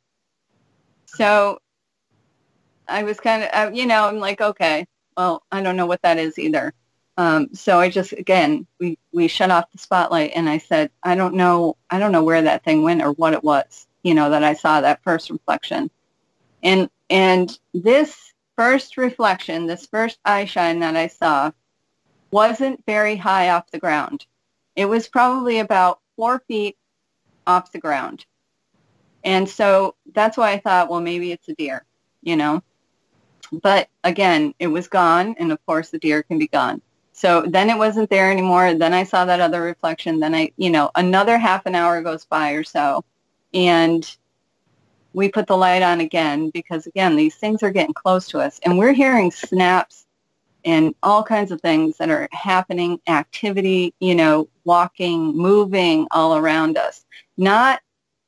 It wasn't drastic, but it was, you could hear it, and it was pretty prominent. So here it is about 1:30 in the morning, and again, we put our lights on, and again, I take the spotlight out, and I'm like, why can't we see these things? These things are truly hide and seek champions. They are amazing that they can hide that well. So I take the spotlight out again. I scan it from left and right again. And I go back to that spot where I first saw that reflection, that eye shine. And it's there again in the same exact spot that it was the first time I saw it. This is an hour later. And so the first time I saw it, half an hour later, it was gone. Half an hour later, there it is again. And so I have this, I'm like, what? I said, Bob, that eye shine is there again. And he said, what? I'm like, it's there. He goes, it's in the same spot. I said, I'm looking straight at it. It is just staring at me. And, I'm looking at this thing. It's just staring. It's just looking straight at me. I'm straight on this eye. And I said, what is that? And and it's in the same spot. And so I'm watching it, and while I'm watching it, things, action is starting to ramp up. The noises around us are starting. We got the light. Yeah, it's starting to ramp up. So we have this light, this beam on this eye shine, just directly on it, not moving from it. And I said, what is this? So it's just, and Bob's like, well, what is it doing? I said, it's just staring right at me. It's just staring at the light. Not yet. So I'm watching it, and then all of a sudden, and we're trying, like I said, there's movement around us, and we're trying to we're very focused on this eye shine. And all of a sudden, it moves. It moves slightly, and it goes behind the tree and comes back out again. And then I said, Bob, it moved. I said, you said it was amber too. Yeah, it was like, it wasn't a dark amber like the adults that I have seen. It was a lighter, like, I don't know how to explain it. It was a lighter amber color. And so I said, Bob's like, well, what color is it? And I said, I see the amber, but it's not like the dark amber, that I saw before. So I'm watching it, and it's going behind the tree and then coming back out. And it's not staying there very long. It's just kind of peeking. It's going in, it's peeking out. And then it stayed out for a little bit again. And then it went behind the tree just partially. So I could see part of the eye still there, but not the whole eye. And then it would come out again, full eye. Then it would go back again, partial. And it was doing this for a while. And I would tell Bob, oh, it's gone. Oh, wait, it's back. And he was trying to look over, and I think he saw it once. Didn't you see it once? I couldn't get the angle on it. He was in a different angle, and I think he saw it once, but that was it. And then it was coming in and out, and I said, Bob, it's out again. Oh, wait, it's back in again. He goes, well, and then it's partially out. I said, wow, what is this? What is going on? And then hey, Norma, I want to jump in for both of you guys. I got a kind of a comment and a Sure. question. So number one, you're definitely getting and I'm going to ask for Will's comment on this as well, but it sounds like you're getting an escalation, and the creatures are studying you. I think here's what I'm thinking. They're bringing the juveniles in. Yep. You guys are offering an excellent opportunity for them to study you, probably more than you're studying them. And when you see the eyes and they disappear, do you see anything besides the eyes? Do you see like a silhouette or a shape or anything, or are you just seeing the amber reflection? Yeah, I wasn't seeing anything other than that, because I think because the light was so directly on it. I mean, right. I couldn't see anything else. All I could see was just the eye shine. And I mean, it was just looking straight at me, Right. And that's exactly what it's doing, is it's looking right at you. And, you said, well, gosh, it disappeared, and then it came back like, an hour later. It may have moved. It may have just poked its head behind the tree, but it's also very likely that the creatures are learning to close their eyes. Well, Stayed in the same location, yeah. Closes its eyes, and I do believe they learned this tactic because I think they understand very well about eye shine. It may have, again, it may have moved, or it may have just simply closed its eyes, but it's very likely that it stayed in the same location. And I think these creatures oftentimes will remain perfectly still, and they don't have an appointment that they have to be somewhere at a certain time. Their sense of timing, for lack of a better word, is not ours. You mind if I jump in here, Tom? Yeah, go ahead, Will. A couple things. Number one, you and I were texting about this just moments ago. They were probably, if I were to give an opinion, using your presence as a learning tool for the juveniles. On the eye shine thing, I'm not so sure about that. I've seen eye shine a number of times over the years, and they never seem to really care. Not like they weren't aware of it. The fact, I mean, they're watching, but as far as them hiding eye shine, I don't know that they do that. I don't know, haven't heard or seen any kind of indication that demonstrates that, but watching you, absolutely. Learning from it, absolutely. So that's my estimation at the point anyway. Well, it was going in or back outside and behind the tree and out and behind the tree. Testing the waters. Yeah, but here's the thing. At one point, I could tell that it had turned its head a little bit because I could see part of another eye, a partial eye. And then it turned back and all I could see was the one eye. Or it did something where I could partially see the other eye. But, it was probably as close, I would have to say, it was probably like the distance of a child's, eye, about the same size and the distance of a child's eye. So, or eye, size anyway. So it came back out and it was just, there. Now we had this spotlight on it for, at this point, probably 4 minutes, and it came back, it stayed out there, and all of a sudden I saw it blink. 3 times I saw it blink. And then when that happened, again, we're on this thing solidly for about 4 minutes, coming up to 5 minutes. And there was a wood knock, probably not that far from where this eye shine was. There was a wood knock. And then about probably a minute after the wood knock, there was a tree break, like a branch, a bigger, loud branch break. And we weren't even really deterred by that. But as I told you before, when we saw the eye shine again and we focused on it, the movement around us started to ramp up.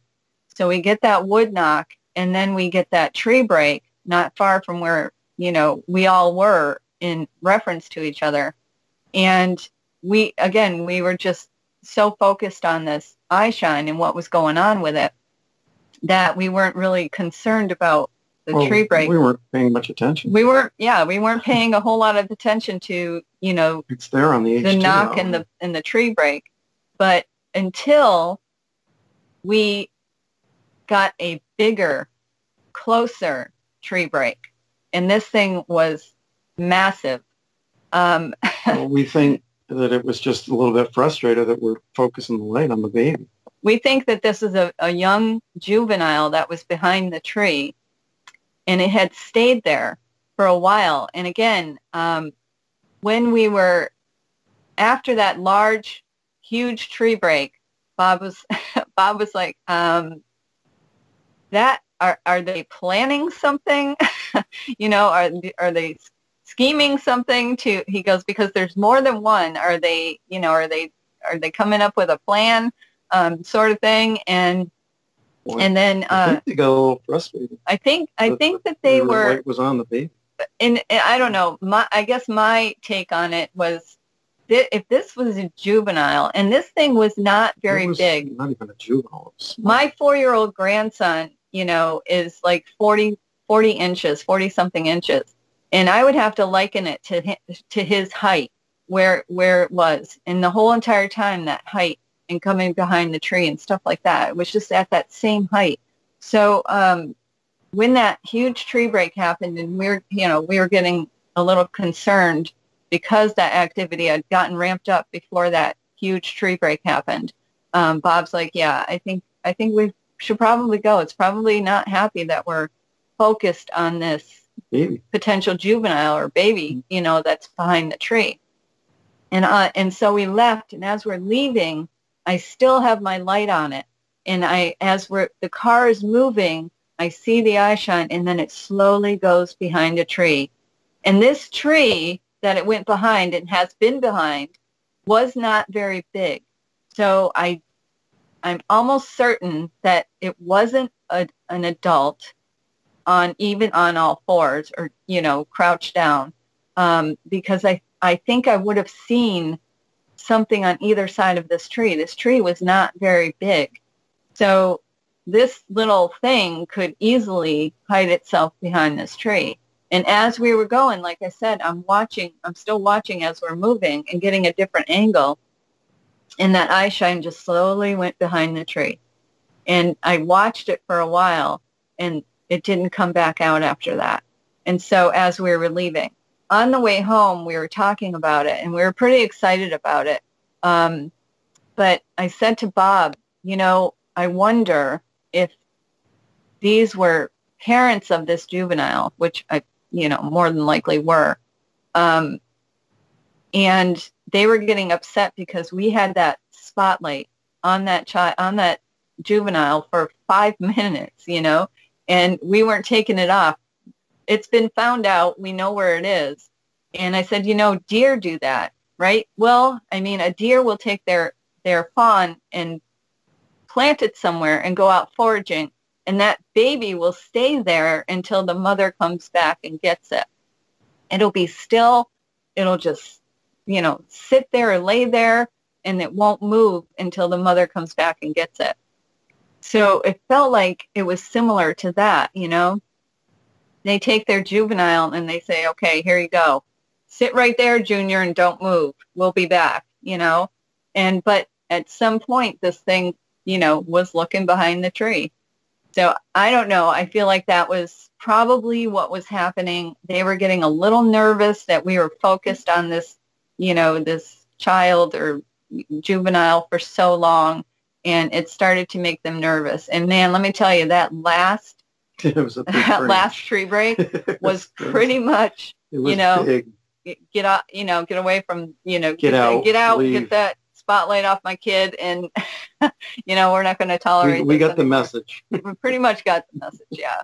Because again, that activity started to ramp up as soon as we put that spotlight on that eye shine and stayed there for the 5 minutes that we were trying to figure out what was going on.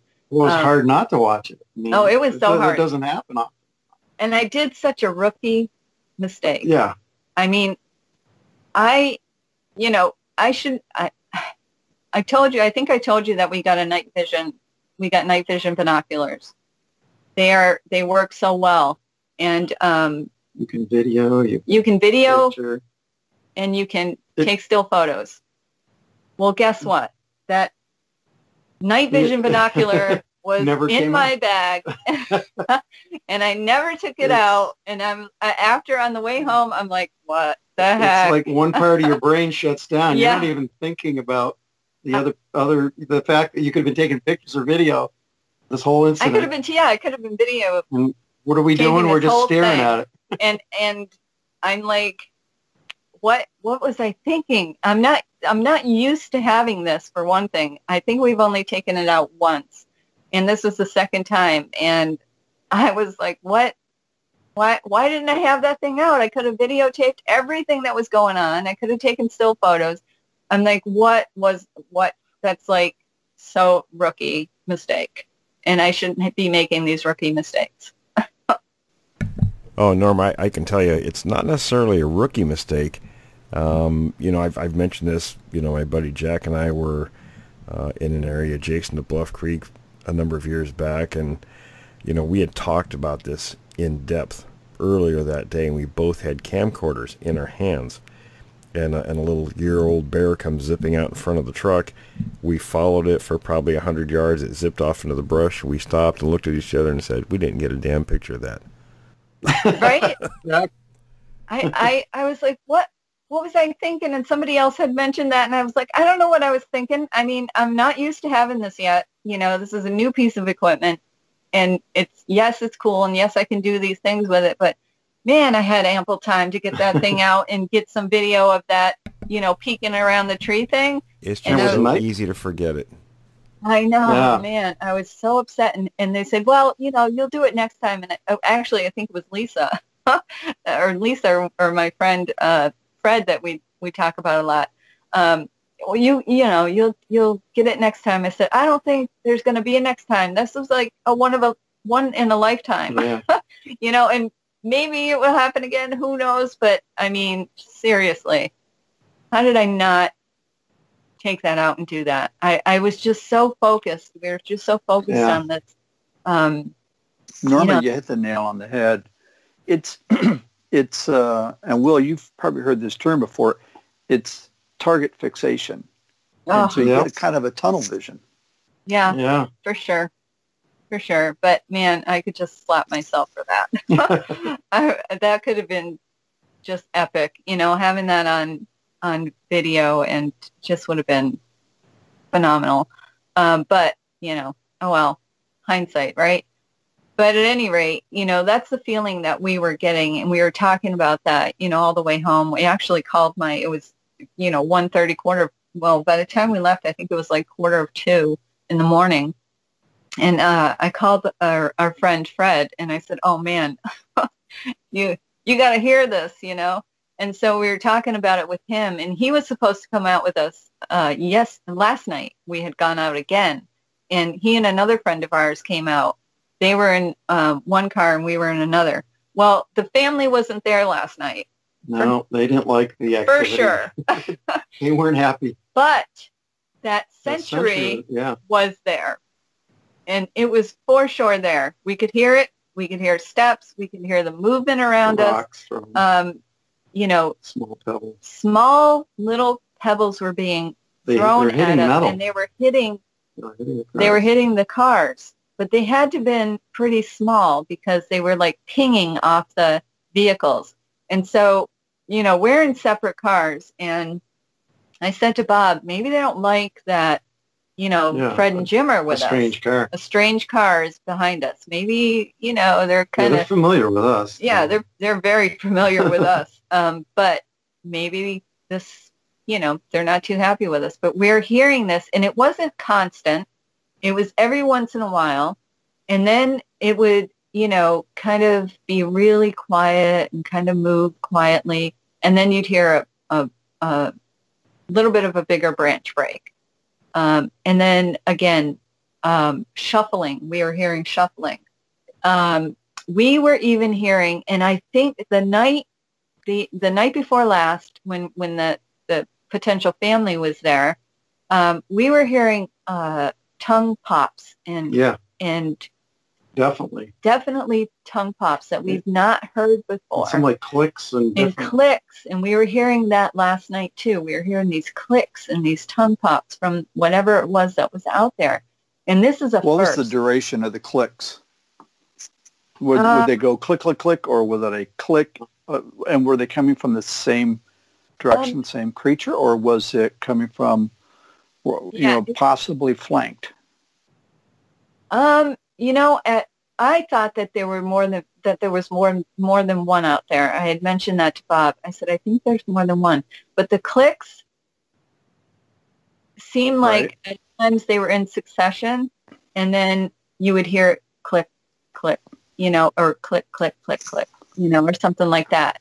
But we were hearing them, and I said, Bob, that sounds like clicks. And he goes, yeah. They weren't overly rapid.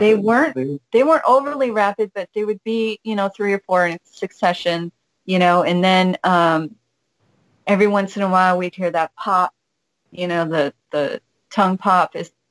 It was new things that we were hearing last night, and some other weird noises that we don't even know what it was, but definitely we could pick out the tongue pops, and we heard that the night of where the family was at, and we could hear that too, and clicks. And then with this sentry last night, we could hear that too, and we heard some branches being broken off of trees, but not they weren't substantial. They definitely weren't like the ones that, when we were watching that juvenile. but something to let them know or let us know that they were there. And it was pretty disciplined too. It stayed it's still for about we were there 4 hours plus. It's amazing. It really didn't do a lot. Yeah. It just kept an eye on us. And it never does. It never does when we're out there. With this particular century that we keeps happening every time we go out there. Now, this is 2 months, okay? 2+ months that we've been going out there, and this stuff has been happening. The first thing was the I think it was the knocks and the howls, but the century was there at the same time. So this century seemed to be there every time that we go there. It's like it's watching us. Okay, they're here. We're going to keep an eye on them, whatever. So we were talking about that as we were going home too. And the next day, yesterday we were talking about it, and we feel like that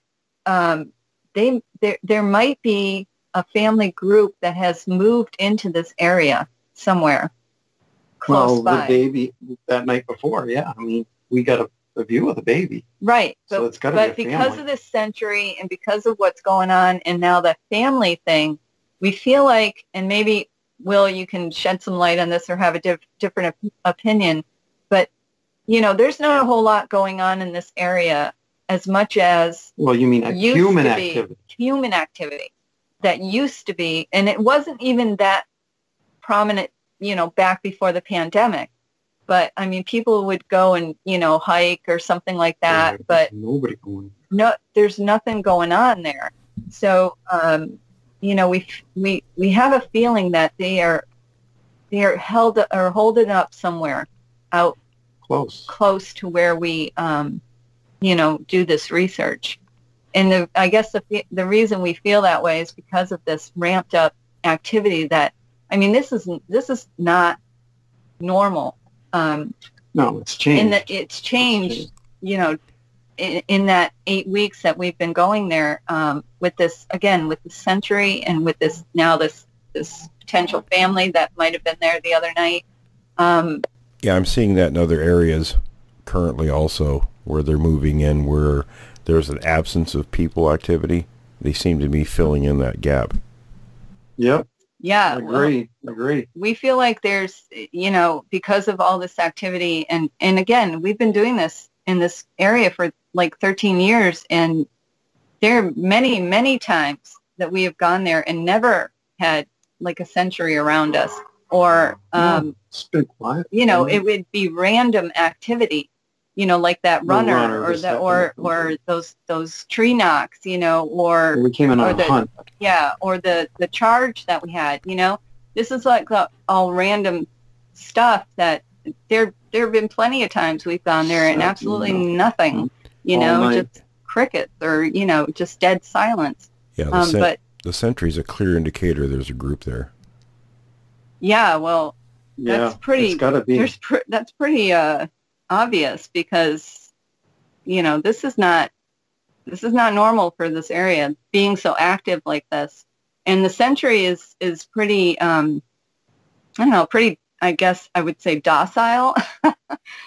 Patient, disciplined. Pretty, disciplined. Just hanging out and watching us or doing whatever, throwing a stone here and there. Yeah. Last night was the first time that I think we've ever heard it pop and click when it was there. That's the first time. And you can pretty much hear it.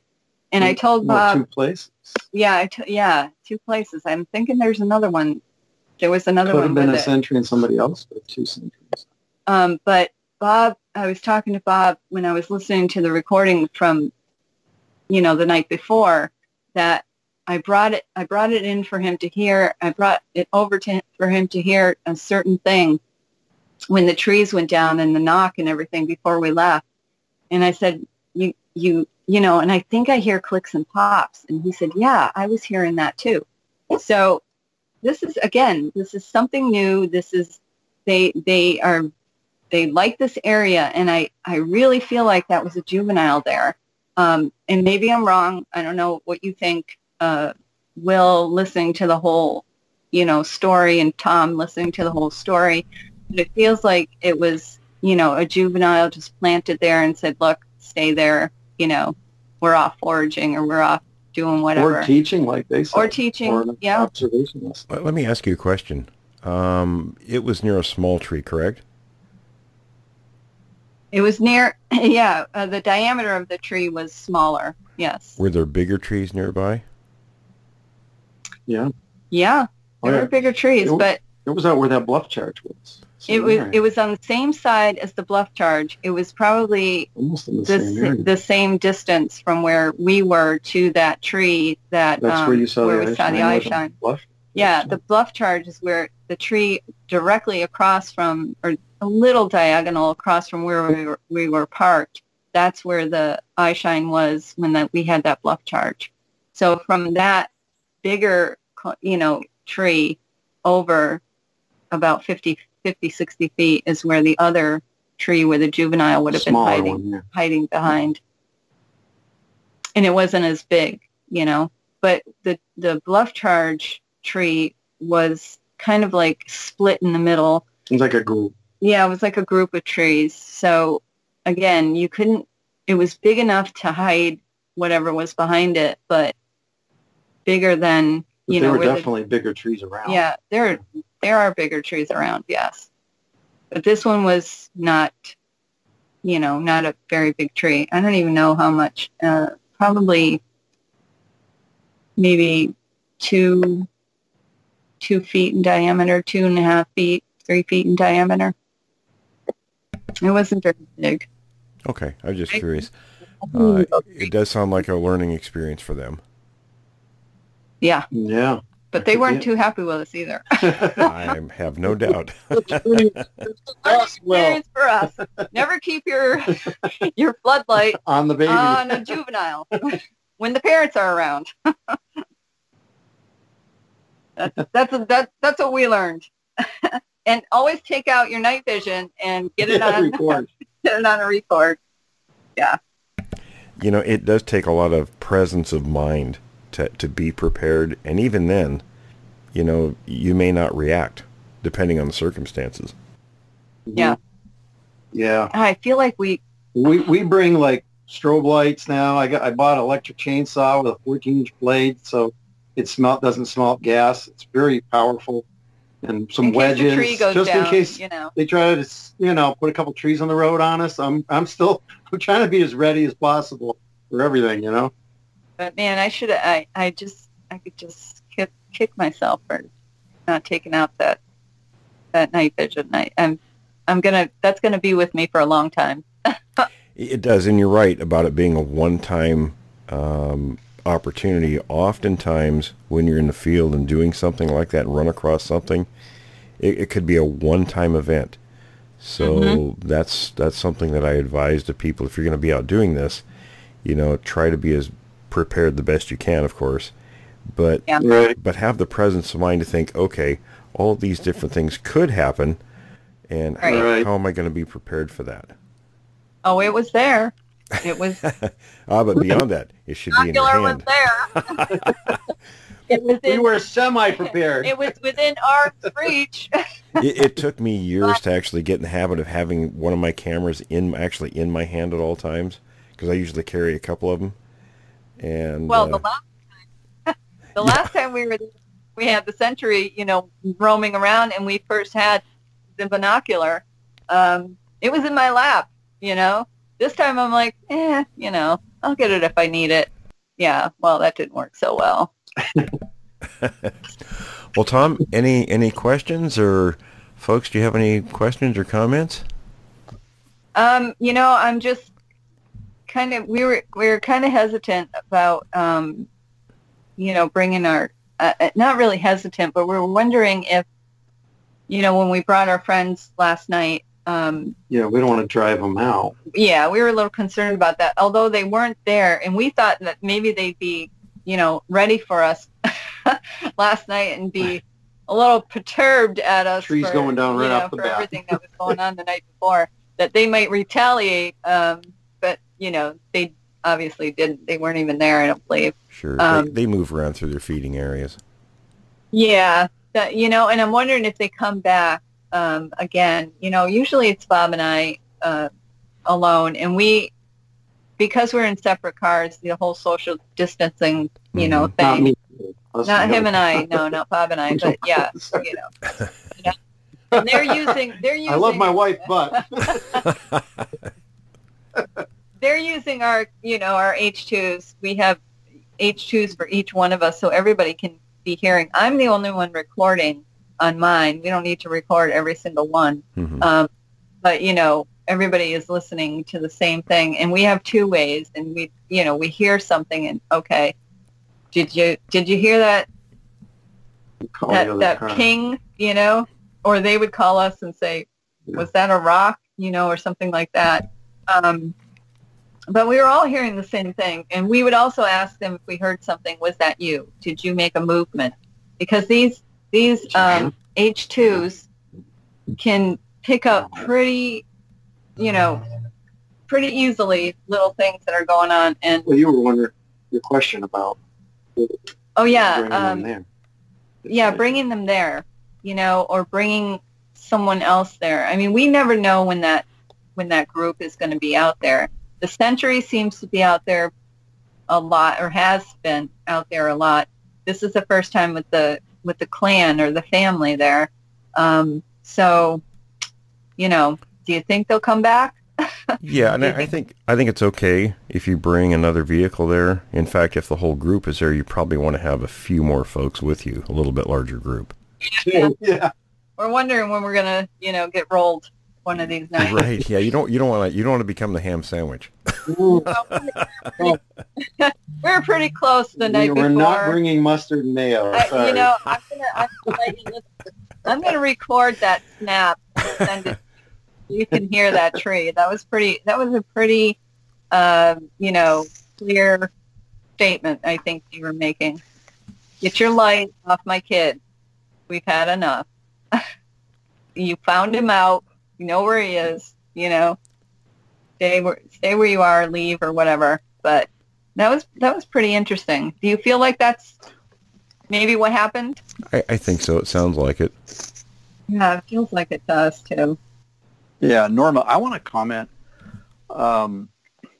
It's always great to hear from you that when we get an update, because you guys, both of you, have the most incredible, encounters, and it's again, you're right, it's an escalation in activity, and in an area that people might not think of, Massachusetts. So thank you very much. It's and I really. Especially the part with the juvenile, that's pretty exciting. Very, very interesting. I didn't even know if I could sleep. Go to sleep. It that was morning. batting her eyes at Norma. I was just so excited and blinking. I couldn't wait to tell you guys. Oh man, you got to hear this. Very fascinating. This doesn't happen, every day, and I don't know if this clan has moved in. To this area. We don't know what's going to happen from here on in. There could be more, encounters and maybe even closer encounters. Could very well be. Yeah, with them. So, I mean, we'll keep you updated.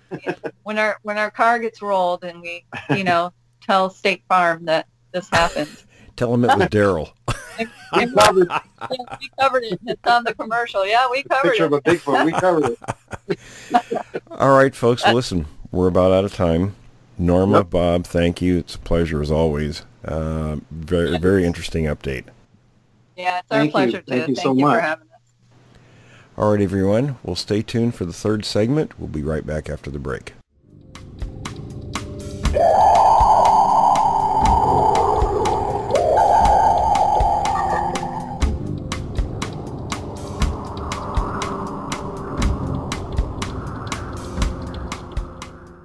Preliminary description of the external morphology of what appeared to be the fresh corpse of a hitherto unknown form of living hominid.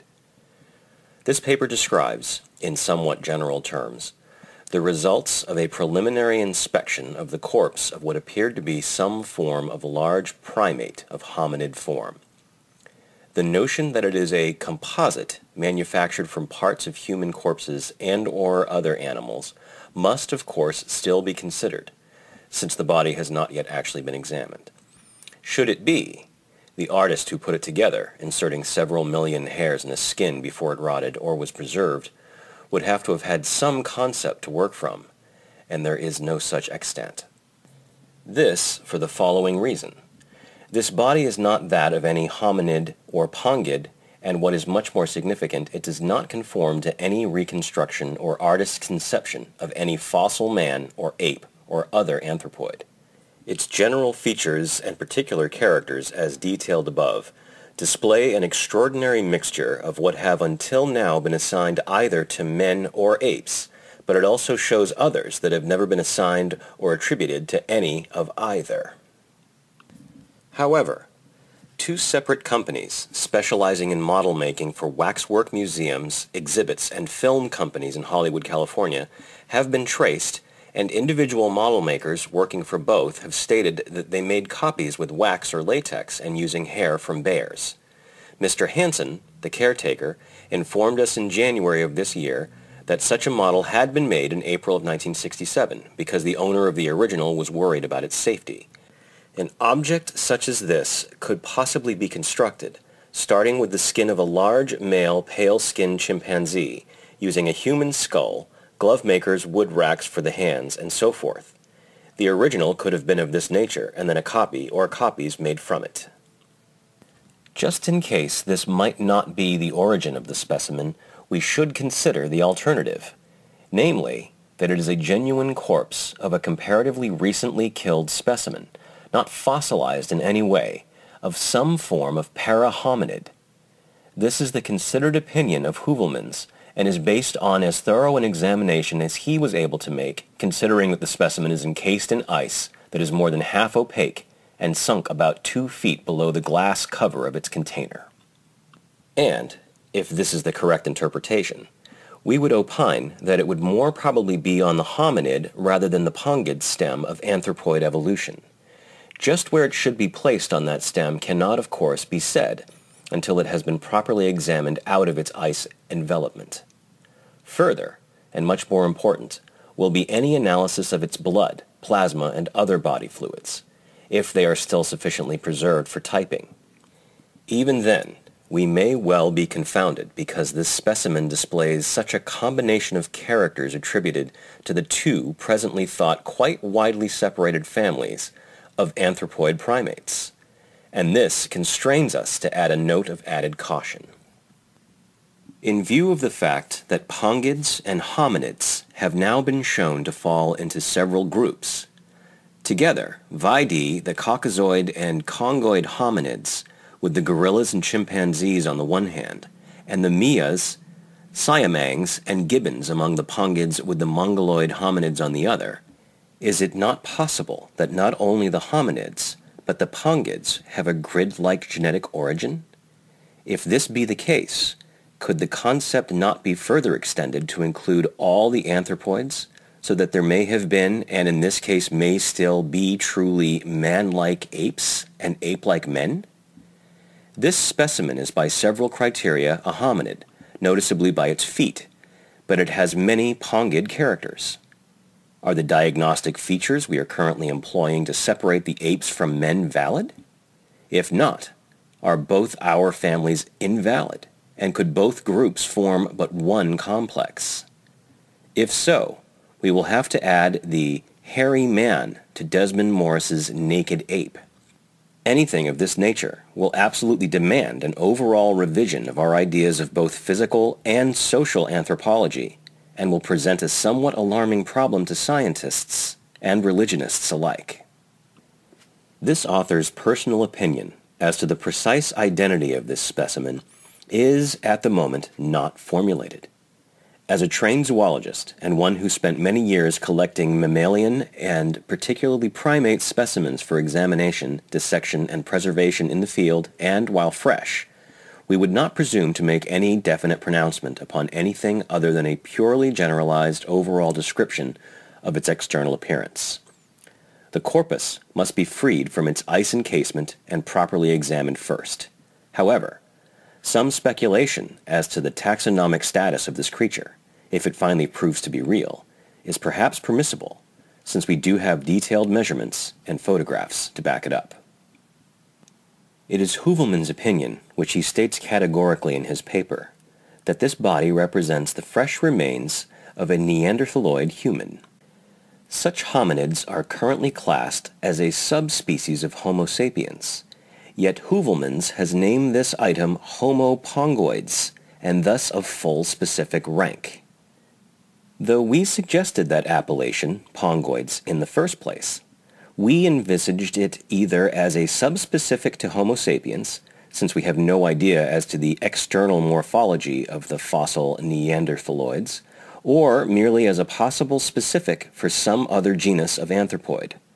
However, this suggestion was purely tentative in that, despite the existence of this specimen, we have no more idea of its anatomy, histology, or physiology than we do of the external morphology of the Neanderthalers. I am therefore officially disassociating my name from that given in Heuvelmann's paper.